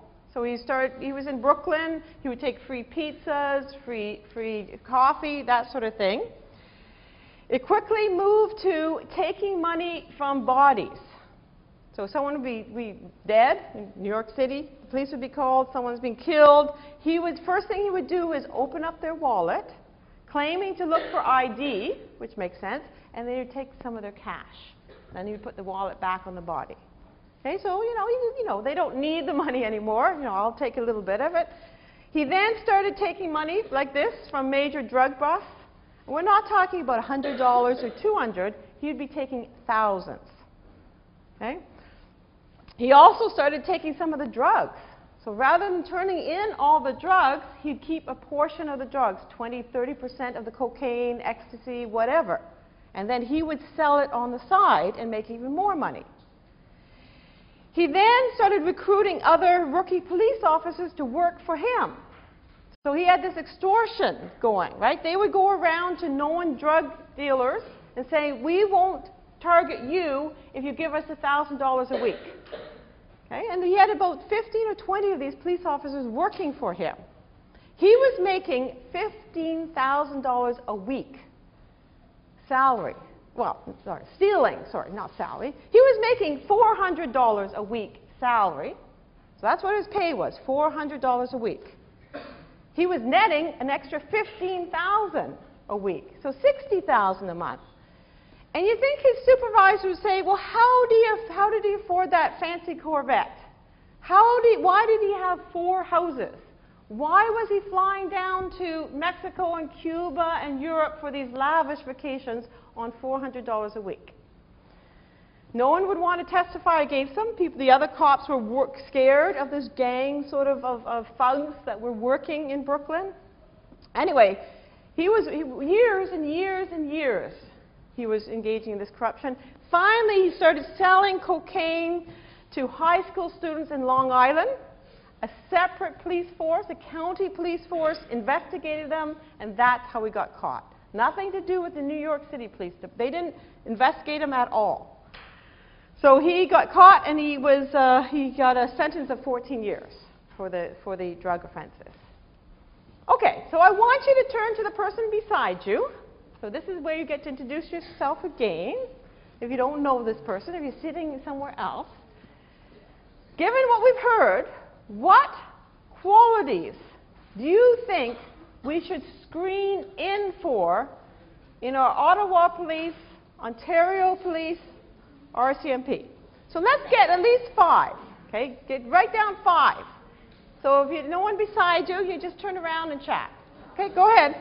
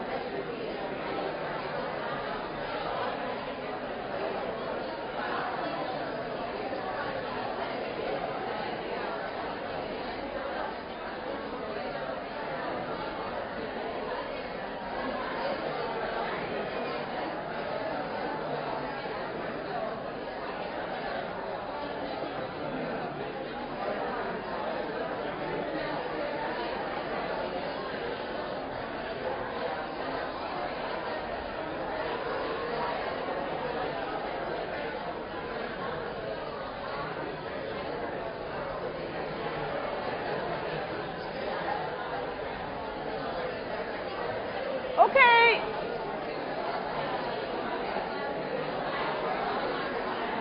Okay, we'll come back. Okay, so give me 5 qualities. You want the RCMP, OPP? Okay, 1, yeah? Honesty. Given what we talked about, honesty would be a key. We don't want people who are going to, even if they're, they're presented with opportunities, we want them to not fall for it. And they're presented probably with lots of opportunities, right? I tried to get the police officer not to give me a speeding ticket, and I failed. But I didn't bribe. I said, look at the cute German Shepherd in the back. I said, you can pet the German Shepherd. He says, no, I never reach in to pet a dog because it always bites me. So I said, well, she won't bite you. Yeah. Pardon me? Greed. Yeah. You want them to have greed? Oh, phew. Okay. Okay, so not to be greedy. Right. Okay, so the opposite of greed, I don't know, not greedy. Okay. Okay. Honesty and not greedy. Okay, at the back somewhere. Yeah? Physically fit. Right? Yes, if you're thinking you need to have them chase down individuals, and they need to be in some sort of physical fitness. Now, I'm guessing at probably what qualities you need at the beginning of your job, right? When you're a rookie, when you're a patrol person, officer, versus when you're sort of, homicide investigator and just going to crime scene, you're not really running after, right? But SWAT team, yes, definitely, you need to be physical fit. Okay, at the very back, yeah? Reliability. Reliability. We want to make sure that they deal with me, and I try to bribe them. They deal with someone else, they're reliable. They're going to show up, they do their job. Yeah, over there? Low levels of brutality as a child. So if they were a bully or whatnot, you wouldn't want them working because they'll just be a bully in the job. Okay, so we want to screen out any sort of bullying tendencies, maybe aggressive tendencies, antisocial tendencies, right? We don't want them to engage in that sort of behavior. They respond well under stress. I can think of some more stressful jobs, but maybe not as consistent, right? Firefighters have very stressful jobs. Emergency physicians, very stressful jobs. But certainly the police, right? If you think of who the police are dealing with, hopefully they're not dealing with us. We're going to be pretty polite and, right? But they tend to be dealing with criminals. They don't like the police. They tend not to be, right? So they need to be able to handle stress, and we'll come back to what happens when they don't. Okay, sure, right there. I think they should have a good sense of self, like a sense of what's right and wrong, and know what their temptations are. Okay. Know this job is what they want. They're not going to be tempted into losing it. Okay, so good moral principles, and also good sense of self-confidence, self-esteem. Yeah. Not susceptible to peer pressure. Oh, that's a good one. So not being susceptible to peer pressure. So if there is a bad apple, a bad rogue cop in the gang who's trying to influence you, you're able to say no. Okay, you're not going to be participating. Okay, 1 or 2 more. Yeah. A level of acceptable intelligence. Okay. Okay, a level. Now don't say anything more if you're thinking, right? A level of acceptable intelligence. I agree. I can tell you a story of a U.S. Customs officer who really did not have that acceptable level of intelligence. And I was kept at that border for 3 or 4 hours, and I honestly thought that I wanted to say, did you actually get through any college or university course? But I realized that wouldn't be such a good thing to say, so I stopped myself. Okay, the next up, yeah, right there. Problem solving or quick thinking, putting them in a stressful situation, seeing how they react or how they... Okay. Given the range of things that they're presented with, they need to be able to do all of this. Now, I don't know if I have all of these on there. You got those 2. Sort of sensitivity, I think, is also very important. You're dealing with maybe young kids who are being abused. You're dealing maybe in domestic violence situations. You're having to disclose the death of someone to the family. Right? One of the very stressful things to do. So you need to be able to have some sensitivity. Obviously, you need communication skills, right? In order to de-escalate situations, you need to be motivated, right? You don't want to be sort of not interested in policing. Someone just mentioned this problem-solving skills. Now, you certainly said not to be susceptible to peer pressure. I agree. But most work is done in the team sort of atmosphere, the drug squads, the vice squads, etc. So you do need to be able to work in a team. Okay, so history of police selection. It was good that you mentioned this issue of cognitive abilities. The first area that psychologists were involved in was screening for intellectual abilities in police officers. Again, this goes back to 1917. So there were these structured IQ tests, initially being used with Army in the military context, but then Terman started saying, well, let's see whether or not we should be screening our police recruits.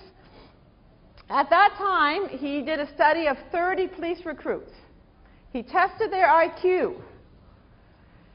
Okay, that's not true. 2 of them had IQ level over 100. So 100's the average in the population. He found that 30% of these police recruits had IQ levels of 80 or lower. Right? This is extremely low. They probably would not have the problem-solving skills, the communication skills, right, to be an effective police officer. So he recommended at the time, this was in California, that any recruit with IQ 80 or lower would not be a viable or a good candidate. So of the 30, 10 of them were shunted away. That was the first. Then through 20s to 70s, this is where you start seeing a vast explosion of a whole bunch of different tests, psychological tests, other IQ tests, interviews, this idea of fitness. You need to be physically fit to do this job. Medical exams to make sure you have adequate vision, hearing, right, to do the job. And then from 1973 onward, pretty much in North America, at least, pretty much all police agencies developed a selection process in order for you to be deemed an eligible candidate. Even if you're selected, of course, it doesn't mean you're going to become a police officer because you have to go off to the training, right? You might fail at the training stage as well. So the RCMP, they're looking for the recruiting, shall we say, vigorously. There's a police crisis in Canada. They're going to be hiring lots and lots of police here in Ontario, across the country, including the RCMP. The RCMP have an 8-step sort of multi-hurdle process for you to become, or at least get into the Regina training school. Okay? And I'll come back. I'm going to actually show you a little clip from the RCMP. Anyway, so recruitment refers to practices within an organization carried out to identify and attract prospective employees. Sort of what like the universities do, right? There's a university fair next week in Toronto, right? The Carleton University will have its booth to try and attract good quality students here to Carleton. So certainly the Police Sector Council of Canada has said, well, we need to recruit excellent police officers or candidates or recruits. So they're they have $40 million. Craig Bunnell, who's a forensic faculty member here, is actually pre-testing some of their recruitment advertisements. Okay? So if you go online, you'll see Rebecca Mugford is the student who's doing this. It's on Facebook. You can find it everywhere. You can participate to screen to see which of the RCMP recruitment ads sort of spikes your interest, provides you with information that would make you want, right, to apply to the RCMP. Okay, so I want you to just grab a sheet of paper. I'm not involved. I'm not testing this for the RCMP. I just went on to their website, and this is their most recent video. I'm going to have you watch. Okay, and I want you to tell me what are the key messages the RCMP are saying about their policing. Right? Whether it's a balanced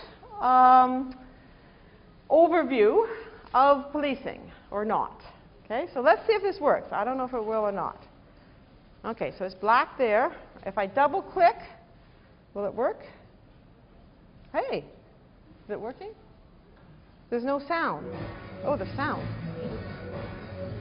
Can you turn down the lights a bit?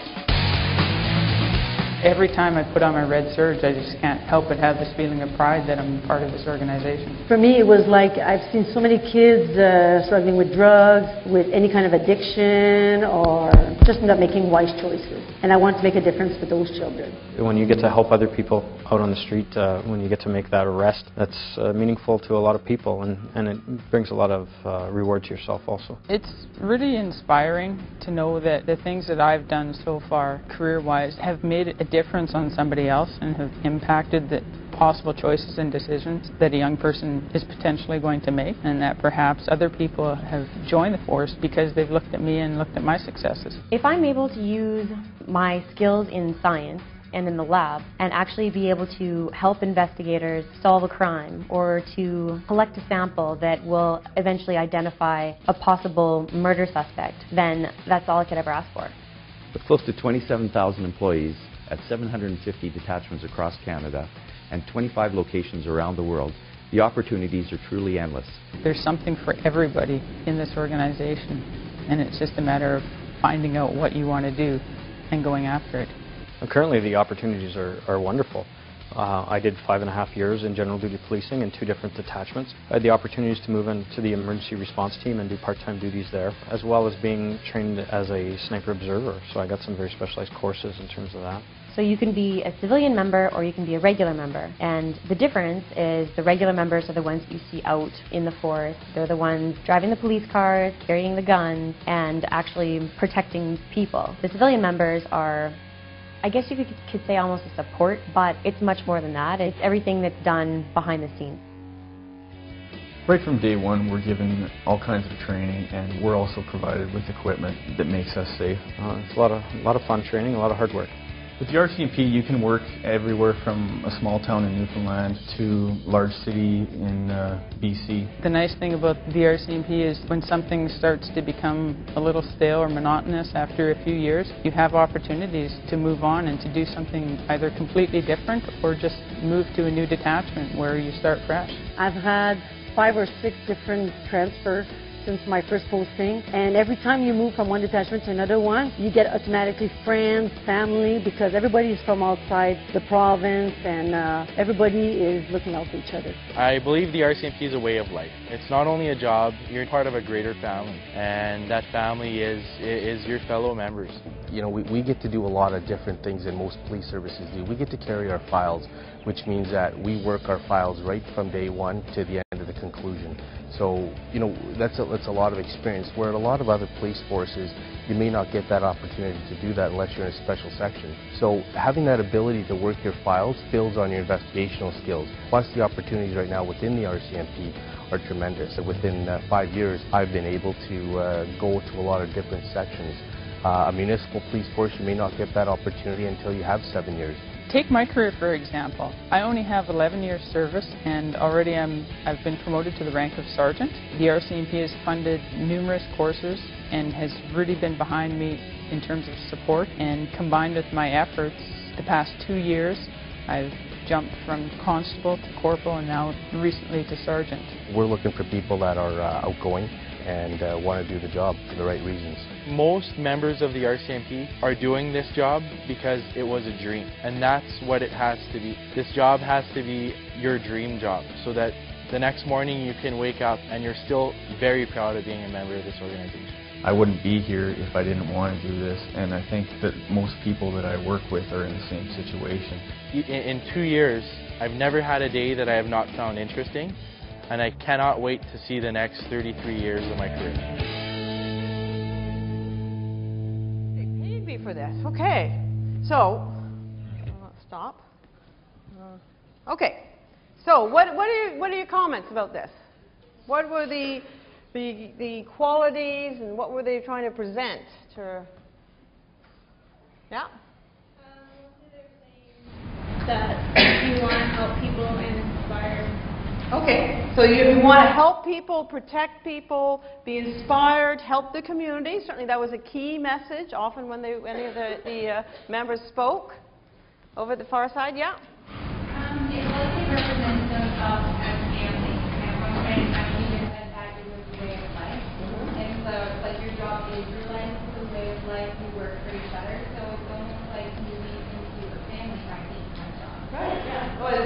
right? Even if you're moving to different detachments, it's okay because you'll have your sense of family. Even if you leave your real family home, there'll be other RCMP officers there, and they will take you in.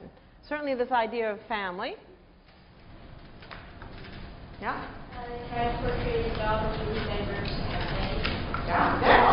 It sounded diverse and excitement, right? You saw the helicopters, the guns, they're moving around. There was a canine unit there, probably the drug unit they showed there going in to investigate a drug lab. So change, excitement, novelty, right? The guy at the end, I can't wait for the next 33 years, right? I mean, I don't know. I can't imagine being so enthusiastic, but that's good. I'm pretty enthusiastic at teaching, but not quite like those guys, right? Yeah, that's good. So self-satisfaction, and if you're interested in new things, right, they'll pay for extra courses and programs for you. Okay, so are all of you going to run out and apply? Well, maybe some of you are already thinking of. So make a difference in the youth and community. We mentioned this. All this training, even as a civilian member, you could work. You don't have to be a police officer. You can work as a civilian member, as in one of the labs, the behavioral science unit, that sort of thing. They went on and on about how it's an extraordinary job, right? It's your dream job, this issue about being part of a greater family. You relocate. I mean, I would see this as maybe bad, but anyway, you often you get to relocate to different detachments across Canada, so up in northern Ontario to BC to maybe Labrador, etc.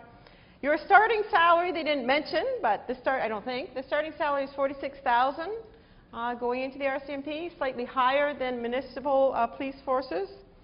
And they didn't emphasize this, but certainly if you go to their website, and you can, they do mention the fact that you will be working shifts. Okay, so this is sort of maybe the downside that they didn't present, work shifts, including nights, evening, weekends, holidays, right? So you may, and the fact that you do get moved quite often. Okay, selection instruments, there's interviews. They've been having interviews for many years, and certainly RCMP, OPP will have an interview with you. They'll sit down. They will often ask a psychologist to interview you as well. They're looking for any signs of psychopathology, negative aspects, depression, overly hostile, angry attitudes, traits, anxious, obsessive, compulsive, things like that, where they want to screen out those undesirable characteristics.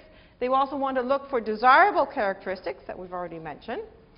Now, in your textbook, it shows you a study showing the inter-rater reliability of interviews, and it's dismal. Okay? So if I had two people in the class, and you sat in on an interview, and you're rating someone for, let's say, self-confidence. Right? We want people to have some sense of self-confidence in order to be able to do this job. Right? The inter-rater, you watch the individual, you talk to him, someone else talks to him, very poor inter-rater reliability. So this is a problem, and it's been an ongoing problem with the interview-based technique. Now they've tried to get around this by being more structured, right? So asking very structured questions, closed-end questions, but still there is a problem of the inter-rater reliability. Physical fitness test, pretty much every police force has a physical fitness test. There's also, obviously, all of them have medical exams. They also have self-report psychological tests. The two most widely used, well, the most widely used is the MMPI, and it's described in your textbook. The MMPI, you'll hear about the MMPI all the time.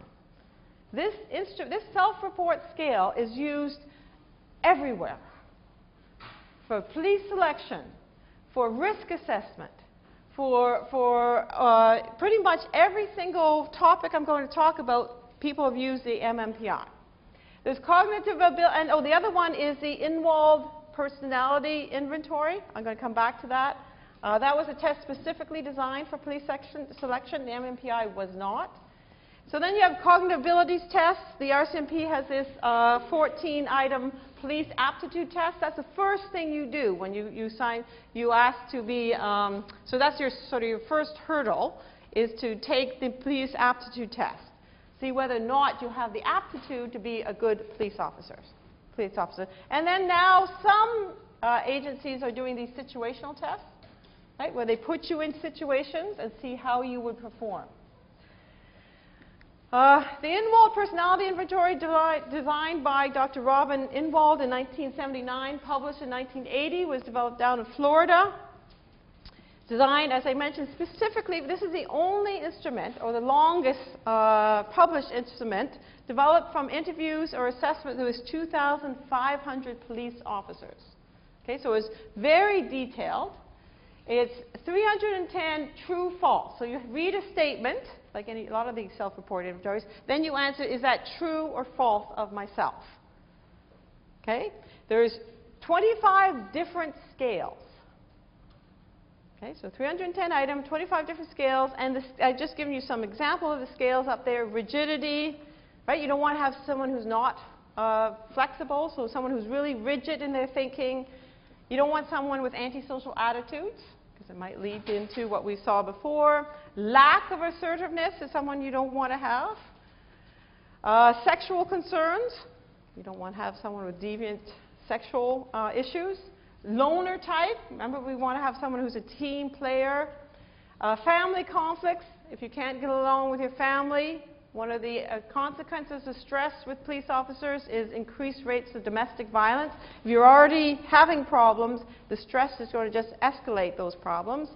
Alcohol abuse, drug abuse, you name it. Okay, so all of these 25 clinical scales, these are things that you want to screen out for. And the Inwald Personality Inventory has been criticized really for as being a weeding out or screening out measure. Right? We just want to get rid of people with these or we not get rid of them, but we don't want, these are not good candidates for police officers, so we want to screen them out. And so really, the other psychologist says, well, what we should develop is a screening in personality test. Right? So to screen in for good qualities rather than simply screen out. They have one validity scale. Right? A validity scale is to make sure you're not engaging in what we call impression management. Right? If you really want to be a police officer, it's pretty darn obvious. When they ask you these questions, have you committed antisocial acts? Do you drink every day? Are you using drugs? Right? So someone who wants the job might engage in what we call guardedness, right? Impression management, and deny these negative aspects. Right? They know what they're looking for. So there has been some research to determine, is the IPI, right, this personality inventory, a good measure? Okay, when I say something is a good measure or not, in this case, we're running out of time, so I'm not going to ask you to do this, but in this case, a good measure should, if I give it to all of you, let's say you're all police recruits, and at pre-employment I give it to you, then I follow you up and see how you do in Regina, see if you pass the training, and see if you're a good cadet. Then I follow you up for another year or two, and see how many complaints are levied against you, see what your supervisor says about you. Okay? If the IPI is a good measure, right, it should have good predictive validity. So that would be a good question. Right? How would you establish the validity of a new police selection instrument? You'd want to know, does it have predictive validity? So they've looked at the IPI in terms of in terms of training, absenteeism, disciplinary actions, supervisory evaluations. And in your book, it talks about this Dietrich and Shibdell study in 2002, which, remember, there's 25 scales, right? This was a study where they followed up 108 male recruits for 1 year, okay? And they looked at their complaints, supervisor evaluations, that sort of things, or conflicts with their supervisor. They only found 2 scales of the 25 had any predictive validity. 2 of the 25. One being the family conflict scales predicted conflicts with your supervisor. So if you have conflicts at home, you will continue this behavior and have conflicts with your supervisor. And then the driving violations subscale predicted poor supervisor evaluations. So those other 23 other scales did not have much predictive validity. Now, what the authors do when you read this paper, they claim, they said, well, you know why it didn't? Because it worked so well. Right? The IPI was being used to screen out recruits, so it did such a good job. We screened out all the poor recruits. We only let the good ones in, right?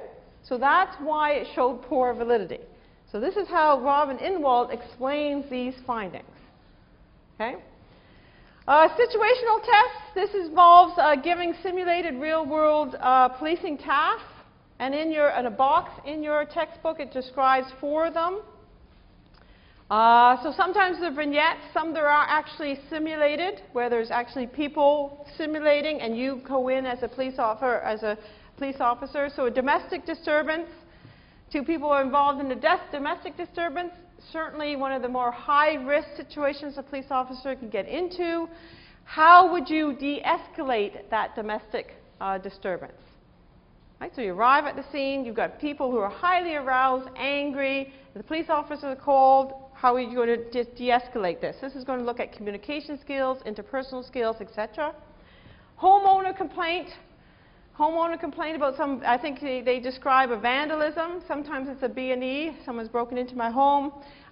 You arrive to take the information from the homeowner. While you're talking to this homeowner, your supervisor hands you a bulletin saying there's a high priority call that you need to get to. Let's say an armed robbery happening at the bank down the road. How do you then disengage from this homeowner who's called you to come and talk to them, right, about their problem? And then witness probing is like an eyewitness testimony task, right? Someone witnesses a crime. What information, how are you going to interview those 2 eyewitnesses to get the most information? So they look to see how you do that. It sounds like it would be a very good way to determine an individual's ability as a police. In this one study, it found that it was a correlation of 0.14. Now, this is not very large. This could be considered a very small correlation between situational tests, the outcome of those, and how people did in training to be a police officer, and a slightly higher correlation between those situational tests and performance on the job. Okay, I was going to talk, you can Google this fellow, David Bram. He was an individual who was the Tacoma police chief. He was hired in 1981. In 1988, he was accused of date rape. He picked up a woman at a bar, brought her back to his apartment, pulled out his gun, and said, we're going to have sex. She just kept saying no, no, no. He threatened her with a gun. He sexually assaulted her. He claimed it was consensual sexual encounter. So he was accused of rape. The victim had gone to the police. Basically, they tried to cover this up. So he was never charged with this sexual assault. He was promoted to be the police chief in 2002 of Tacoma. In 2003, after 13 years of violent domestic assaults against his spouse, she finally divorced him in 2000, a couple months before. She divorced him. He was very angry and upset by this. He arranged to meet her in the parking lot of some Walmart or Denny's or something to exchange the children for a visitation. They had 2 or 3 kids. He put the kids in the back of his car, pulled out his service revolver, and killed her. He then killed himself. Okay?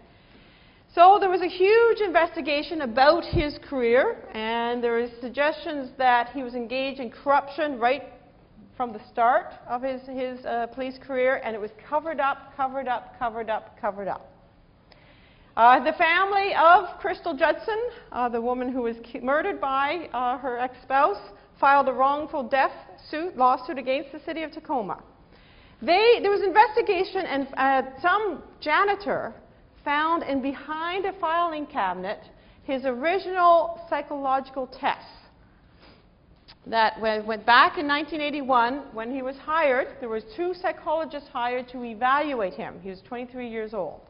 Okay? And these psychological tests, and this relates to, and they were, it was, I don't know which test it was probably the MMPI. Okay? But these psychological tests and the interview, one psychologist testified he was depressed, immature, and insecure. Not the qualities we'd want. So she said these would have a detrimental effect. So this psychologist recommended this person was not a candidate. Another psychologist, 5 days later, also did an interview and testing and concluded pretty much the opposite. Right? Mature, stable, realistic, responsible. And said that this person would make an ideal police officer. Well, clearly they certainly hired this individual, and then there was sort of a checkered history of problematic behavior. But you see the problem with using psychological tests in the interview. The lawyer for the Judson's family said these psychological tests only confirms the fact that this man should never have been hired as a police officer and certainly should not have been promoted to chief of police. There was a $75 million lawsuit involved in this, so you see how police selection is going to be key in the behavior. The family settled for $12 million. Okay? So I'm going to move to police discretion. I realize we only have about 15 minutes or so. So certainly in the book it talks about it's impossible to cover all the situations the police officer will encounter. There's bound to be judgment involved. So we provide, we allow police officers some latitude to make judgments. In your textbook, it talks about youth crime, right? So certainly police officers who are involved with adolescent offenders or kids who are suspects, there's some latitude whether or not to charge them or not, right? There's certainly the Youth Criminal Justice Act provides them with that. Dealing with mentally ill offenders, I'm going to come back to that in a second. Certainly with domestic violence, right? How you're going to de-escalate. Are you going to charge one party, both parties, or the other party? Are you simply going to ask one party to leave for overnight till maybe they're intoxicated till they calm down? And the other thing I'm going to cover is use of force situations. So in terms of the mentally ill, certainly the police have perceived that there's more and more contact in the last 20 or 30 years with mentally disordered individuals. Right? In the 1960s, we used to have many civil psychiatric facilities where many individuals would be housed. They would stay in these facilities with the introduction of psychotropic medication to control delusions, hallucinations, schizophrenia. Many of these individuals were deinstitutionalized. They were released into the streets. You can go to any city in North America and you'll find individuals who probably back 20 or 30 years ago would not be living on the streets. They would be living in a supportive institution because they cannot cope or function in the streets. And the whole idea was we're going to save all this money because it's very expensive to have these civil psychiatric institutions. We'll release them in the community and we'll provide them with community mental health care. That sounds good, but we never did it. We simply released them in the community, failed to provide them with mental health care, and then the whole idea that these individuals now being criminalized because of this. Police have been called street corner psychiatrists, amateur social workers, because they're dealing with these individuals on a constant basis. A study by Dorothy Cotton in Kingston looked at or talked to 138 male Ontario police officers and looked to determine what are their attitudes towards the mentally ill. Okay? She found, and this was done not that many years ago, that they do not have the stereotypic negative attitude that was people were saying they do. Right? So at least in the Ontario police they don't. And they believe that society should be more tolerant of the mentally ill. Okay? So they had actually very positive attitudes towards the mentally ill. So that's good to think that our Ontario police do not have these negative attitudes. She also asked them about a number of different areas. And she found that certainly they thought that dealing with the mentally ill in the community is part of their job. So 75% said yes, that's part of the job, they don't have a problem with it.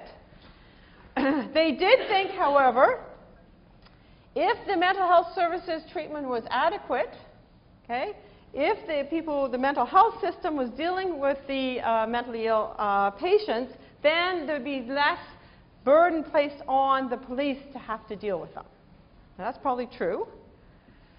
They agreed that now they need specialized training on how to handle or deal with mentally disordered individuals in the community. And the mentally ill take up more of their fair share of the police time. About 50% of them agreed with that. They're spending a lot of time dealing with mentally ill people in the community where they should be out solving other crimes. So there's certainly some sense that, well, the mental health system should do more. Study in your book talked about research done by Linda Teplin. Linda Teplin has done a great deal of research in this area on police attitudes towards the mentally ill and how the mentally ill handle confrontations with the police. So one study she found that police tend to use informal options when dealing with mentally ill. So when you get called, someone's disrupting the peace down in the Bywood Market, standing there yelling at passerbys or maybe even threatening, right? Or doing something in a store, the shop owner calls. This is not all that unusual. They may well be having hallucinations or delusions, right? So 72% of the time, this is an older study, went back to the mid-80s, 72% of the cases, the police resolved it informally. Okay, so then there was no charges, no paperwork, everyone was happy. And they give an example, ladies yelling at the neighbors call the police. This woman claims her neighbors are beaming rays into her apartment. I guess they're not nice rays into her apartment. The officer tells her, I'll go tell them to stop beaming those rays. The woman's happy, the police officer's happy, the neighbor's happy because she's not screaming and yelling anymore. There's no arrests, there's nothing. So that would be an example of an informal sanction, right? Consequence. Transport to hospital in 12% of the cases, right? Off to Royal Ottawa Hospital, off to the Civic, to the emergency ward, especially if they're threatening to commit suicide or harm. They will take them there. And in 16% of the cases, they arrested them. Later on in 2000, Linda Teplin did another study where she followed the police around, right? They went with the police officer. There was 506 police encounters. About 150 of them resulted in arrest. So again, remember the vast majority of police encounters do not result in an arrest. Okay, there's certainly factors will increase the likelihood of arrest. And what this chart shows, or figure, right, is in the light blue, okay, those are individuals who were not mentally ill. So the majority of cases were not mentally ill. Okay? So the majority of individuals who were not mentally ill, 72% did not get arrested. So the police were called, they were not mentally ill, they did not get arrested. In the case of the mentally ill, still is about 56% or so did not get arrested. Okay? But if you were mentally ill, right, there was a higher likelihood, if you look over in here, right, up around here, this bar here, if you were mentally ill, you were more likely to be arrested. Okay? So this study, and other studies have found this as well since 2000. If you're mentally ill and the police show up, you're more likely to get arrested. Now this might be due to the fact that maybe the police are trying to help the mentally ill. Maybe they think they need to get them off the street, and that they maybe at the pre-trial center down in Innes Road they'll get some psychological psychiatric help, but they certainly didn't take them to the psychiatric hospital. They actually arrested them. It may be due to the fact that the interactions that occurred between the police officer and the behavior of the mentally ill person, right? It escalated. The police were asking questions. The mentally ill person did not respond to these questions or became hostile or agitated.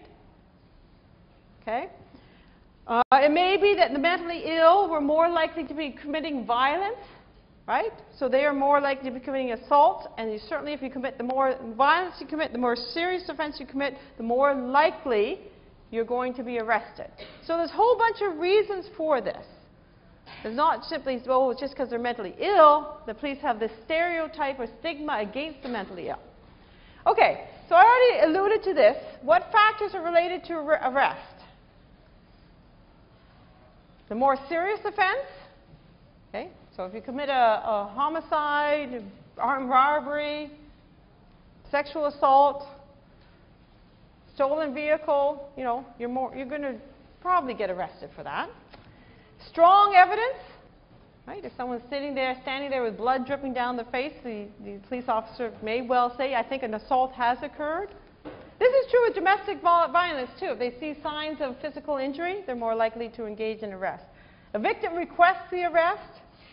Victim says, this person assaulted me, this person's threatening me. Well, that, you know, you have a victim wanting something to happen, the police are going to follow through.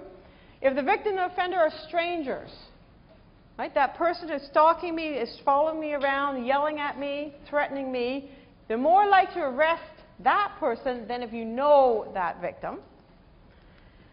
Suspect is resistant or disrespectful to the officer. Don't do it, you guys. Right? They have a job to do. If you start being hostile, cynical, aggressive back to them, they tell you to get out of your car and you say no.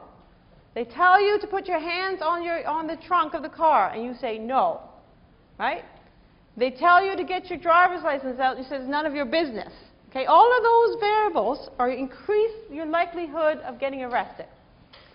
Location of incident. Depending on where the incident occurs, if it's a high crime area, more likely you're going to get arrested than in a low crime area. And certainly there's racial profiling happening, racial biases happening. If you're from a minority race, certainly in the United States, African American descent, in Canada, Aboriginal or First Nations, you are more likely to get arrested. So certainly all of these variables have been looked at to say what's the likelihood that you increase your arrest. Okay, I've got 4 minutes, so I'm going to show you one more study, and then we'll come back to this on Monday. This is a study that was done at University in Colorado, and he's replicated the study in Chicago. This is a psychologist, Joshua Correll. He's done about 10 studies. So this is not a one-off study. He's replicated it about 10 times. So certainly this is sort of his area of expertise. So he wanted to know, this is the United States. He wanted to know whether police officers and community members are more likely to shoot an armed black person versus an armed white person, or are they more likely to inhibit shooting if the person is holding, let's say, a wallet in their hand or a cell phone. Okay, so he has this video game that individuals play, and you sit in front of the screen, and this is a shot from it, so you can't really see it. This is a black individual kneeling down. Sometimes they're standing up. They're in a whole bunch of different environments. Sometimes they're holding a gun. Sometimes they're holding a wallet. Why is the lights going off? Oh, so you can see it better. Okay. Anyway, and so then you hit a button to shoot or don't shoot. Okay? And what he found is that the community sample are more trigger happy. So you guys doing this task would be more trigger happy than the police. Maybe not surprising. You see a gun and you're going to say yes, shoot. The police are willing to take more time to look at the situation. But he has replicated there is a consistent and replicable racial bias. That if the individual in the scene and in the screen is a black man, he only looked at men, he didn't look at man and woman, but anyway, he's a black man, so they're more likely to shoot an unarmed black man than an unarmed white man, both the police and the community sample, and they were more likely to inhibit shooting an unarmed white person than an unarmed black person. No. Sorry, the opposite. They failed to shoot more white people than blacks who turned out to have weapons. Okay, so if you're a white person with a weapon, right, they failed to shoot, and they're more likely to shoot an individual with black. He's also now looked at African American individuals doing the task, and they're also more likely to do it as well. Okay, so that's the end for today. I will continue this on Monday. So I'll see you on Monday.